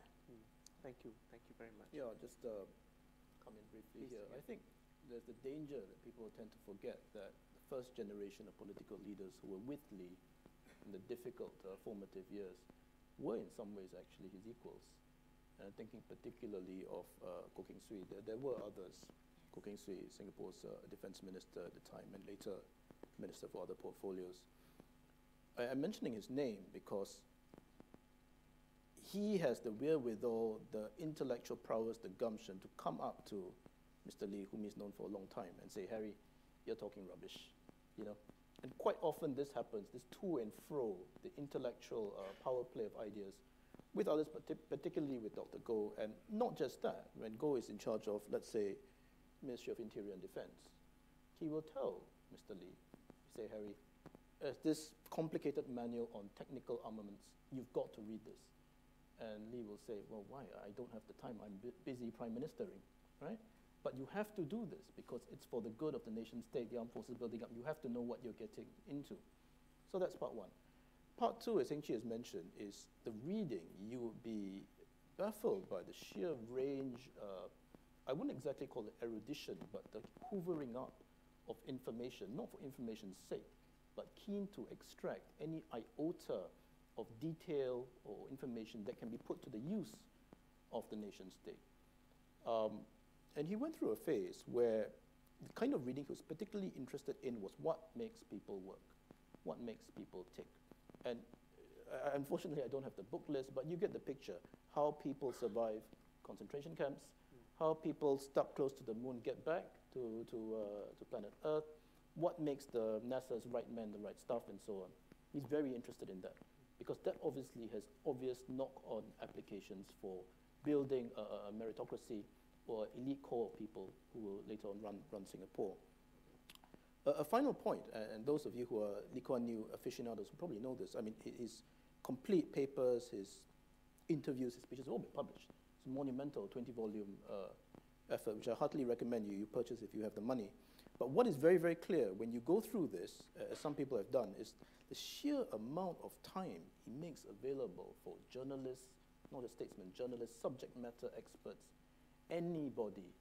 It doesn't matter if you're at that particular high level of hierarchy. If you have an interesting view, he will make time for you, sometimes over and above the objections of protocol or the ministry will suggest that actually you don't meet this person, because that's how he actually finds out, particularly later on when time, age, and constraints of energy have caught up on him. He feels as if he has to know what makes other countries work, and I think that's very, very important to him, almost right till the end. Thank you. Well, I was reflecting on this when you were all talking, and I think from my much more limited experience, look, he was obviously a person of very strong convictions and beliefs, and I think everybody knows that. But I had one occasion challenging him on something which he very deeply believed in, which was a meritocratic approach to life. And I think all of you know how deeply he believed that. And the issue was an Indian politician had come and spoke, he had discussed with him what we call reservations, affirmative action. And I think Lee Kuan Yew had this view that the southern part of India, from where, by the way, most Singaporean Indians come from, was more developed and was more progressive than the northern part of India. And he had also the impression that part of the reason was that reservations, affirmative action was practiced more in the north. Now, I took issue with that and actually told him that the reason why the South had progressed was the reservations had come earlier and this wasn't a it was not an issue of merit, it was an issue of access to education. And somewhere if you don't give access, you don't get merit. I don't think he liked what he heard, but he listened. And my sense was, here's a person who's getting something new, and he's listening to you even if it goes against his grain. Now, I'd never had a subsequent conversation, so I can't say that I had any transformational impact on this issue. But I suspect I didn't. You had certainly I left with the impression of a person who was open to receiving new inputs and not averse to challenging a hypothesis, but pretty confident that his hypothesis would stand at the end of the day. I mean, this would be my brief takeaway. Thank you very much. Thank you very much. Let's now turn to the room here. We'll take a round of questions if you don't mind. Just introduce yourself briefly. keep your questions short and succinct, and as we always say, make sure it is a question. And it would be helpful also to say who the question is for. So please, go ahead. And the others, if you have questions, go to the mics. There are mics along the aisles. Anthony Teo, adjunct at Lee Kuan Yew School. If I could direct the question to Foreign Secretary Dr. Jaishankar. We hosted President Kalam when President Kalam was given an honorary PhD, and he said that if he were to do his undergraduate again, he would do it at a Singapore university. I like your point about version 1, 2, and 3. Except that I think version 3 came very early. When we talk about the great ideas of Lee Kuan Yew, when you talk about strategic engagement of China and India, it was like 50 years ago. That predates Kissinger. Now, you have been in Singapore and in China. You happen to be a very skillful nuclear negotiator. But 50 years ago, it was non-aligned movement, very close, China and India. It was Indi, Chini, bye-bye. But now there are tensions and some degree of rivalry and some degree of engagement. From your perspective of having been in China, here, and in India, what perceptual field is there from the Chinese side and from the Indian side as to this tension of engagement and rivalry? Thank you. Any more questions? Can we? Questions. Perhaps we might get a response while you formulate your thoughts, and also we're going to go to the other rooms after this to get questions from them too. I was putting LKY 1.0, 2.0, 3.0, not so much from a timeline of his ideas. I think, at least reading the Singapore story, he was always an international person, and a lot of leaders at that time were actually genuinely internationalists by virtue of education, training, travel, etc. I was putting it more in terms of how the world saw him. The world saw him initially as a successful Singaporean leader. Then the world saw him as a Singaporean leader who had a larger regional relevance and message. And then finally the world saw him actually, frankly, as a wise statesman who was bigger. You didn't think of him as Singapore. You thought of him as Lee Kuan Yew, global citizen who had things to say to the rest of the world. So I was giving you the listener's viewpoint rather than the originator's viewpoint. On the issue of China, one of the that I mentioned to you that I had two talks actually with him specifically on China. Look, the issue between India and China is, yes, we have disputes, but if the relationship remains narrow, naturally the dispute looks very big. If you broaden out the relationship, and a lot of other things happen. Today China, for example, is India's second largest trading partner. Now, if you think of China not just as a country with whom you have a border dispute, but you also think of China as a country with whom you do business. You import stuff. Chinese investments in India, by the way, have increased very markedly in the last 2 years. So if China is an investor, a trader, someone with whom you make common cause on, say, climate change, then the canvas is broader. Then that dispute doesn't have the salience which it does earlier.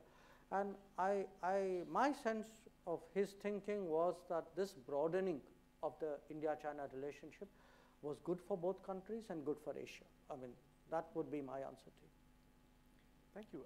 I wonder if we can now turn to the other room and see if there are questions from that room. There we are. I'm Dr. Phua Kai Hong from the Lee Kuan Yew School, and I teach health policy. This question is directed to Professor Chan Heng Chi, my old boss, the first director of the Institute of Policy Studies, where I was the first adjunct fellow. I was working on health policy. I was quite intrigued with your observation, Ning Chi, about Mr. Lee's being the chief gardener and his concept of the clean and green Singapore. And perhaps this is where I think the indirect contributions of Mr. Lee's policy in environmental health has created a kind of very healthy city-state. In fact, we have the best health indicators according to the Bloomberg Index. We also have the lowest infant mortality rate of below 1.5 per 1,000 live birth. And this in part is indirectly related to the clean and green emphasis that he's started, you know? Not only with the housing board, moving people away from the filth and the squalor of the old slums into modern housing that is served by potable water and sanitation, and the tremendous impact it has on public health standards. And also the anti-litter campaign, the anti-spitting campaign, and of course Mr. Lee himself was a bit of a health freak, you know, in the sense that he stopped his cabinet from smoking. He very early, as soon as he got his evidence on what lung cancer can be caused by cigarette smoking, and he himself had heart problems, as you know. But he did stop some of his colleagues who were chain smokers like Rajaratnam and Goh Keng Swee and so on, which is really amazing.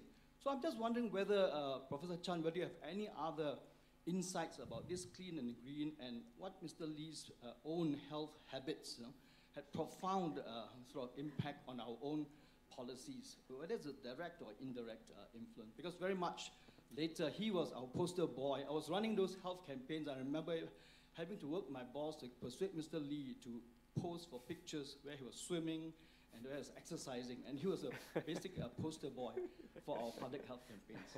Thank you. Thank you. Can we have some other questions from that room? Are there other questions? Yes, my name is Francis Pavary. You know, I was thinking, how did we tie these four speakers together? The theme that runs through. And this morning I heard on the BBC about Andy Grove, the chairman of, I think, Intel.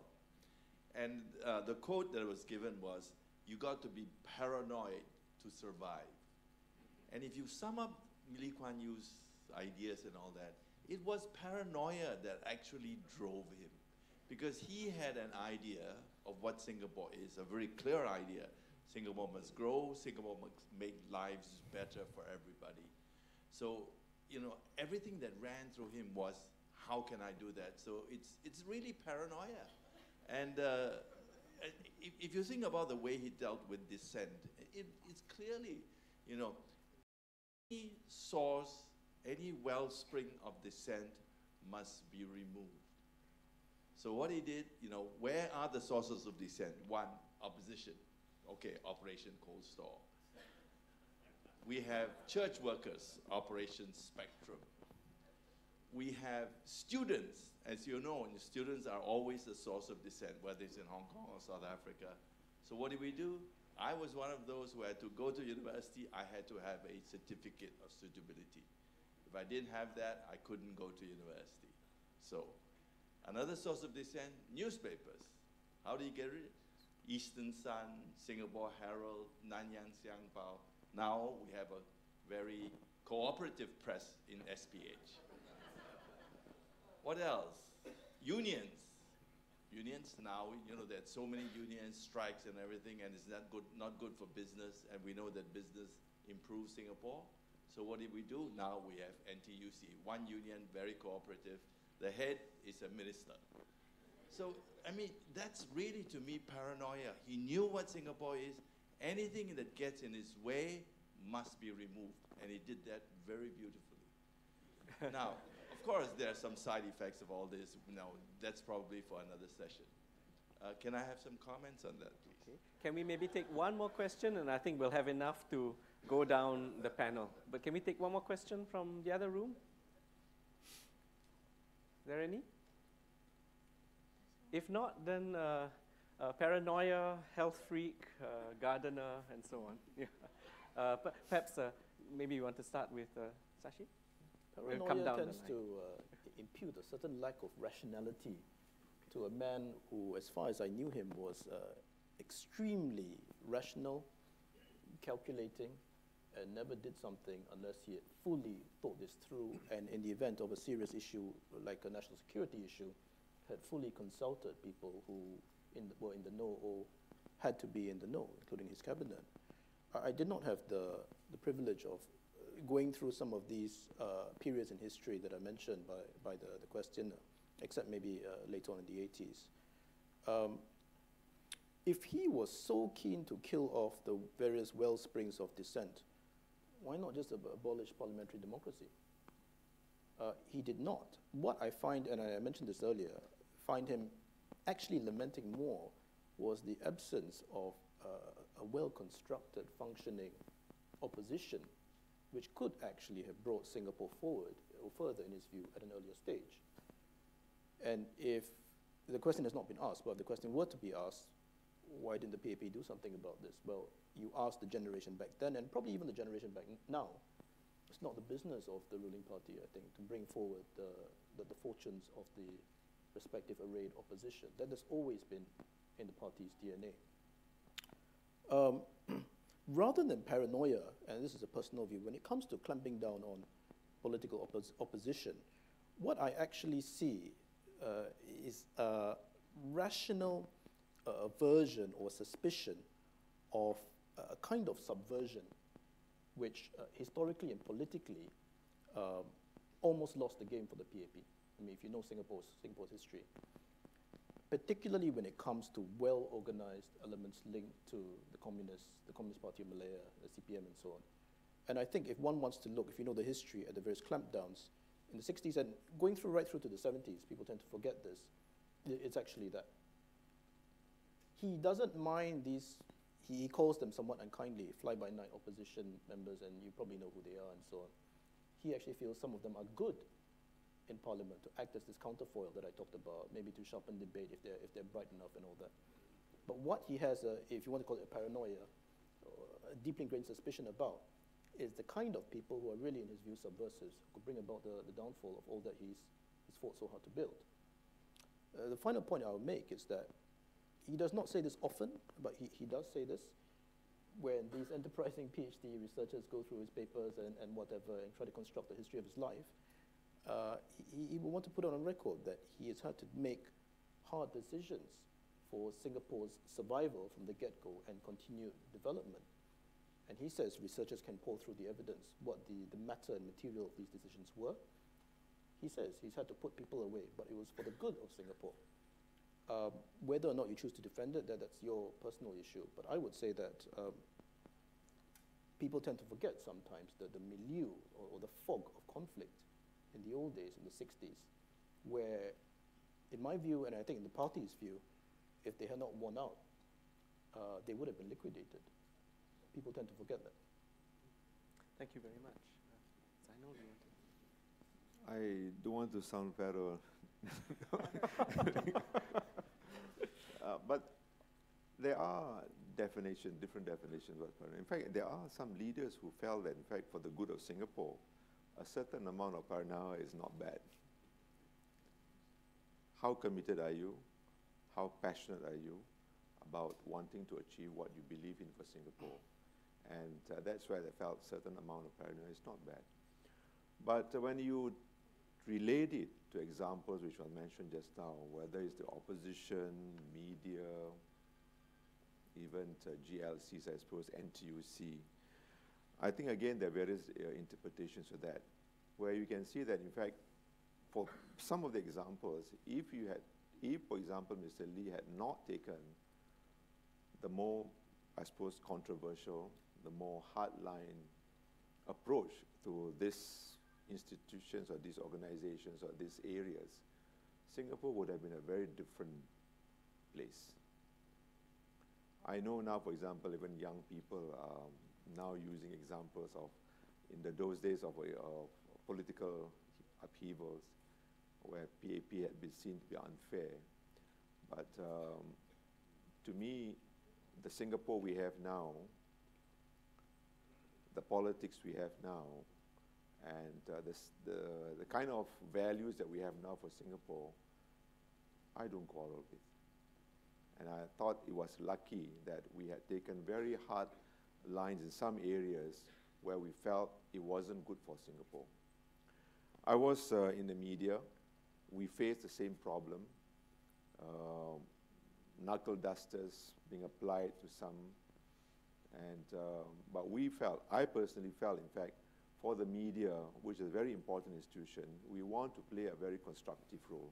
We want to play a role where, in fact, Singapore can move forward. We know there are a lot of complex issues, race relations for one. And if, for example, if you belong to some of the racial groups, I know when I was an editor, there was this issue about proselytization by a certain religious group where they were targeting Malays. And religious conversion was a very delicate issue. And in fact, that has brought about the rise of a resurgence of active Buddhism, even Hinduism, which used to be very passive religion, because they saw the fear of other more active groups coming in, trying to convert what they saw as a very active Chinese ground, which are basically ancestor worshippers or Confucian Taoists, you know. But it brought about different kind of reaction, different kind of development, different kind of dynamics, which could actually destabilize the whole of Singapore. And if we had not been tough on those areas, I think Singapore would have been a different place. So there was this transition period. We felt that we had to manage, and where we can, we provide the amount of dissent or different view or diversity in views, but within bounds, within limits. And this actually applied to areas which we felt are very, very sensitive, very, very delicate, especially when it comes to race and religion. Politics, you can debate about it. It has been debated, what kind of politics do you want for Singapore, what kind of opposition do you want for Singapore. I don't think Mr. Lee or the ruling group, for example, had gone down hard on the opposition leader now, Mr. Lau Tia Kiang, because the kind of politics that he practiced. But if you take a very negative, very what is seen as anti-Singapore approach, then of course the approach taken by Mr. Lee was different and would have been different. So I think for NTUC and GLCs, I think we know the arguments why, in fact, the government had to go in and provide the kind of support for gaps which we felt was not, whereas other parts of Singapore, the private sector could not provide. And I think we can see now the role played by the NTUC, the role played by the GLCs, and they have brought about the kind of development, the kind of skills, expertise, which I think grew out of this Singapore government taking the approach in developing, in providing the kind of companies, the kind of institutions which was seen as important for that transition period to a more stable, a more developed Singapore, where I think things are a bit more open, a bit more laissez-faire. Thank you very much. Jay Shankar? Yeah? There was a question on health and whether anything about Mr. Lee's personality contributed to this healthy, clean, green, and healthy Singapore. Let me say that Mr. Lee Kuan Yew, and the entire PAP team understood that for Singapore, our only resource is a human resource, is our location and people. And so people are precious. And Mr. Lee himself, I think, is a very disciplined person. He lives a spare life, a clean life. He's not decadent at all. And his personality tendency would be to keep healthy. I remember when we went round again, in the car, he would point out to all the obese people he saw. My God, so obese. Look at this, it's so obese. And, and, in our schools, we are very particular about what we sell in the tuck shops, so in the school canteen. So I think he had the sense of why waste a life. He often said, what a wasted life. So we shouldn't be wasting our lives. It's human resource. So it stems from that. And his own sense, actually, I think the PAP leaders, whether it's just Mr. Lee Kuan Yew, but I think it's the entire team, had a shared sense of the kind of society and polity they wanted to build. And it was a society where, I would say at the bottom, there was a floor. You would not let people fall below that floor. At the top, the play is free. I think now the floor at the bottom is being pushed up further and further. The player at the top, globally, people are also saying, you know, well, is it okay to make 200 million a year? How do you tax, you know? So those are the questions. But in this society, and Mr. Lee answered Charlie Rose once, is a sense of self-esteem. You don't want to see homeless people on the streets. So there was a kind of society he was going to build, which was a fair society, a just society, a society where his people lived decent lives. And he talked of green for everybody. I think there was that sense. And just to touch on the last question of dissent and how Mr. Lee treated dissent, he was intolerant of dissent, you know, that's Mr. Lee. And he was more intolerant maybe than some others. But I think in the end, as Zaino says, is the total package. What did he do? What did he build? Singapore is not Westminster democracy. It is a different kind of democracy. I use the word is a quasi-democracy. And we have the institutions. But it works. It works for Singapore. It's delivered results. And we talk of governance, good governance. And today, I think there are many diplomats sitting here, democracy as a system, whether it works in the West, is now coming under stress and is open to question. So, you know, I think it's more important to emphasize good governance, and it is about a just society, equity, you know, and you really shouldn't be grabbing people off the streets, you know, disappearances in the night. You don't want to do that, certainly. But, you know, the amount of latitude, amount of freedom, amount of democracy. I say democracy is elastic. Some societies are more democratic than others. And we are not as democratic as the United States or Britain, but we are more democratic than, and I can name a whole lot of other places too. Thank you. We've actually come to the end, but with your permission, there are a couple more questions. And would that be okay if we just took 2 more questions? Hi, I'm distinguished panelist. I'm Ted, and I'm still serving in national service. I'd like to ask, before that, Singapore is heading into uncertainties, be it political, economic, defense, regional tensions, so on and so forth. I'd like to ask, drawing from your experiences, your own personal lives, or your interactions with the late Lee Kuan Yew, what message or values would you like to impart to us youth to take Singapore in the next 50 years? Thank you. Thank you. Lillian. Good evening. I'll just keep this short and quick. Mr. Zainal Abidin, I enjoyed your presentation, your talk. You spoke at the end about multiracialism being a work in progress, and you referred to the current question of whether we should specify in any way in our system of elected presidency the ethnicity, the question of ethnicity. I think the question is whether we should make it such that we can ensure that there will be a Malay president at some point in time. May I invite you or any other member of the panel to share with us what would be the late Mr. Lee Kuan Yew's lens to that question? What sort of principles would have guided his own comments about such a proposal, knowing that the whole system of elected presidency was introduced by him, was founded on the idea of merit-based criteria to ensure that what is essentially custodial powers are given to somebody who merits that role. So thank you very much. Thank you. Would you like to start? Zainal, do you want to start? You come down the row again? Everyone? Yeah. This is oh, let's go the other way around. Just for variety.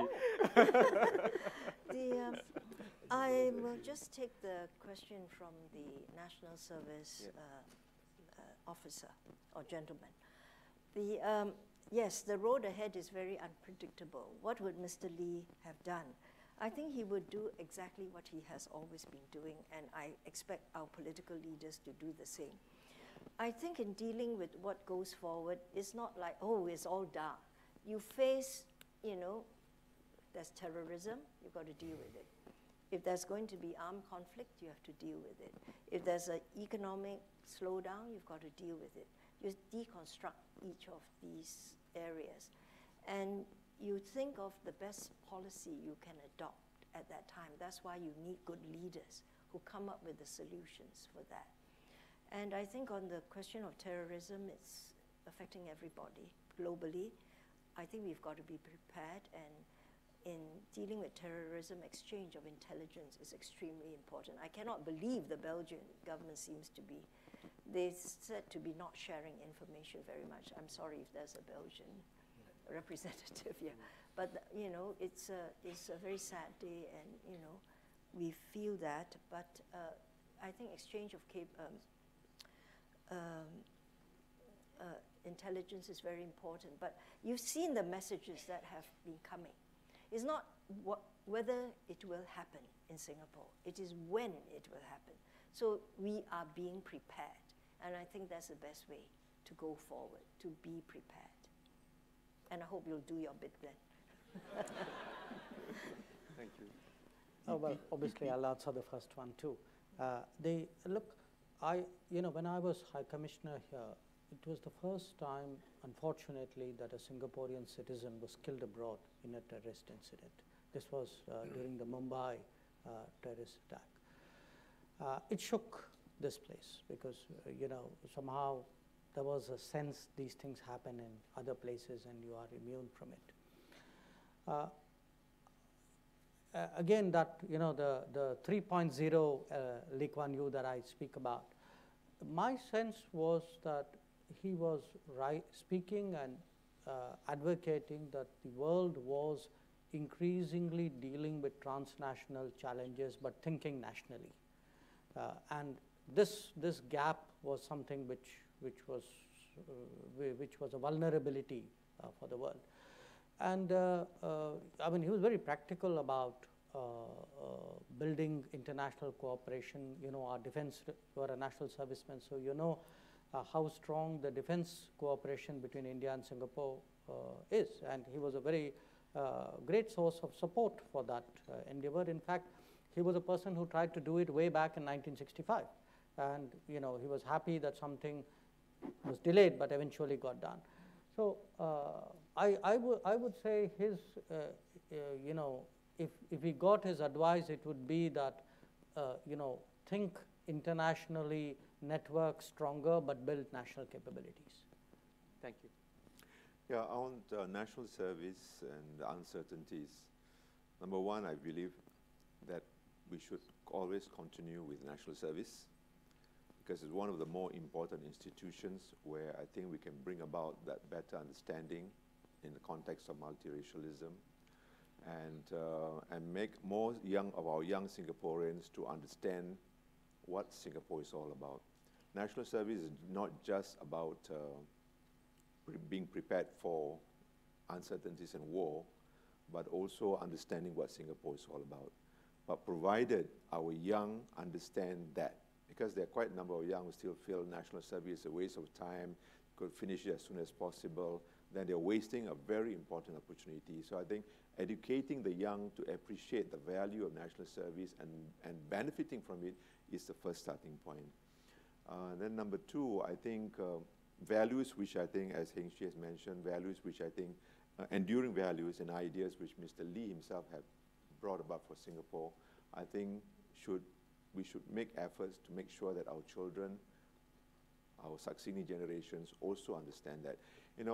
Mr. Lee in his passing has brought about the kind of unity, the kind of togetherness in Singapore which we have not felt for a long, long time. Partly because of democracy, the system of democracy, the wanting to have at least, no matter how successful we are, without a good opposition, they feel it's not adequate. So it brought about the kind of disunity. But fine, I think that's part of the process of our democratic society.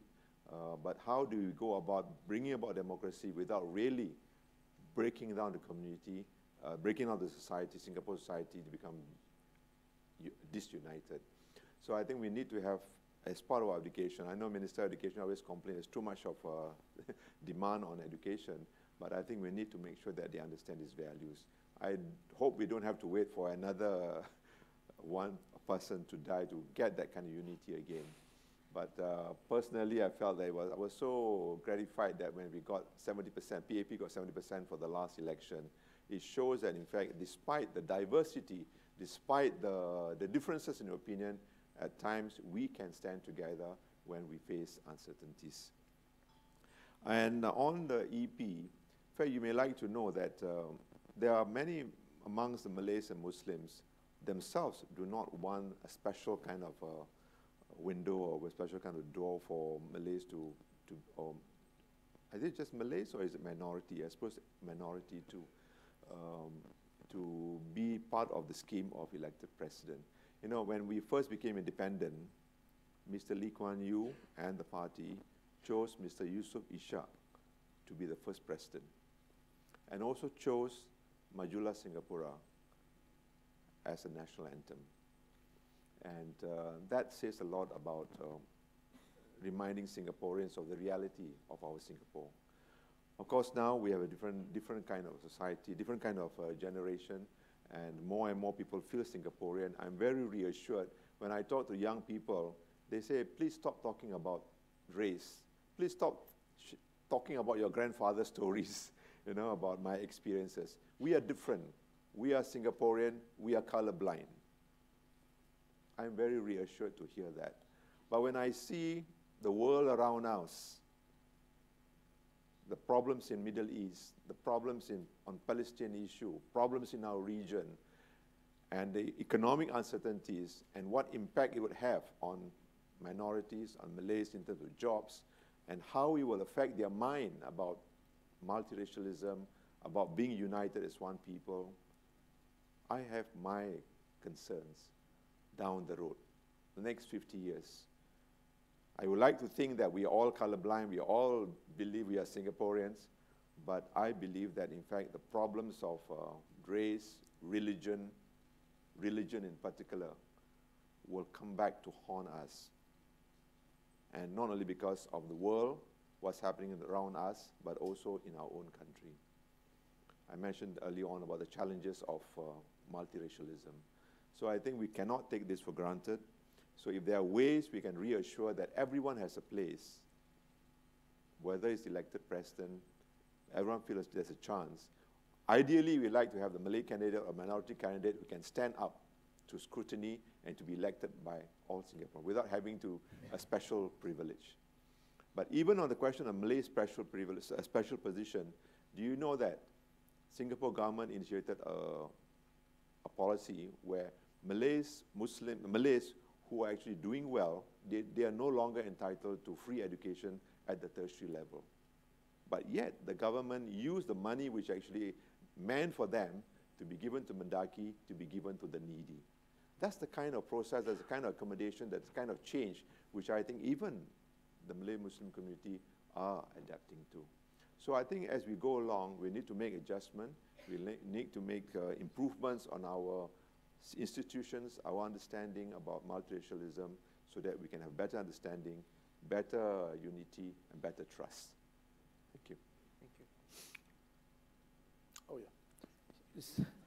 This is very, very uncomfortable for me as a historian by training to be engaged in this series of counterfactuals. What would Lee Kuan Yew have done? And Lee Kuan Yew would have been very dismissive of this. He has this phrase, he calls it a parlor game. Don't play parlor games. So I'm reluctant, but just very briefly, the issue of crisis is an interesting one. If you look at the Lee Kuan Yew premiership, I don't think I'm exaggerating to say the 80s, when you see the crisis coming, you use opportunity and to turn it into something else, or to at least look at longer term weaknesses in a manner where you're strengthened. And the big example would be 1985 economic recession, which has very local and specific factors, but which is attacked by a committee, which paves the way for Singapore's longer medium-term economic restructuring, which is very, very important. And I think this is subsequently encoded or hardwired into the DNA of party and government. And indeed, you can see this, Dean Kishore, who's not here, likes to say, never waste a crisis. And I think this is very apposite here, because later on when you have economic crisis, or rather committees in 03 and 08, 09, the ESC, you see the same thing. Don't just attack the specific economic crisis, but look to the longer term good and how Singapore can be redeveloped socioeconomically. So that's one point.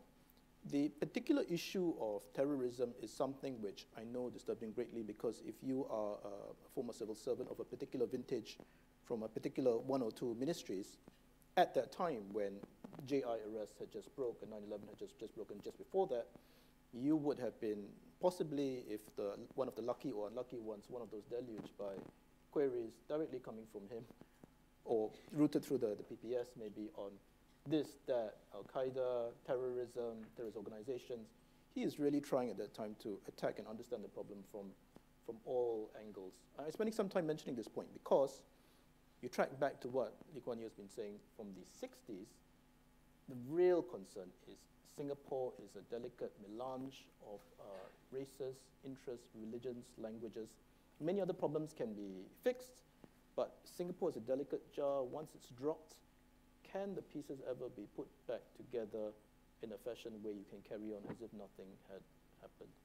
And I think for him, if confronted by what our leaders have been saying over the past 2-3 years, that look, it's inevitable, it's going to happen, start thinking about the resilience, Begin the counterfactual, but I think he would have been enormously preoccupied by this issue, the post-event bounce-back ability, to use an invented word.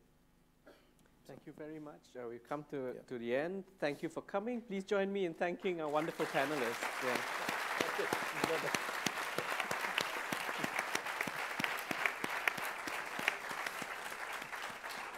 Thank you, panelists, for the insightful session. Ladies and gentlemen, we have come to the end of today's event. On behalf of the Lee Kuan Yew School of Public Policy, we'd like to thank you for taking your time to attend this event. You are now invited to a reception as well as a photo exhibition on the enduring ideas of Mr. Lee Kuan Yew at the lobby of the Yu Tiong Ham building. Thank you again and have a pleasant evening.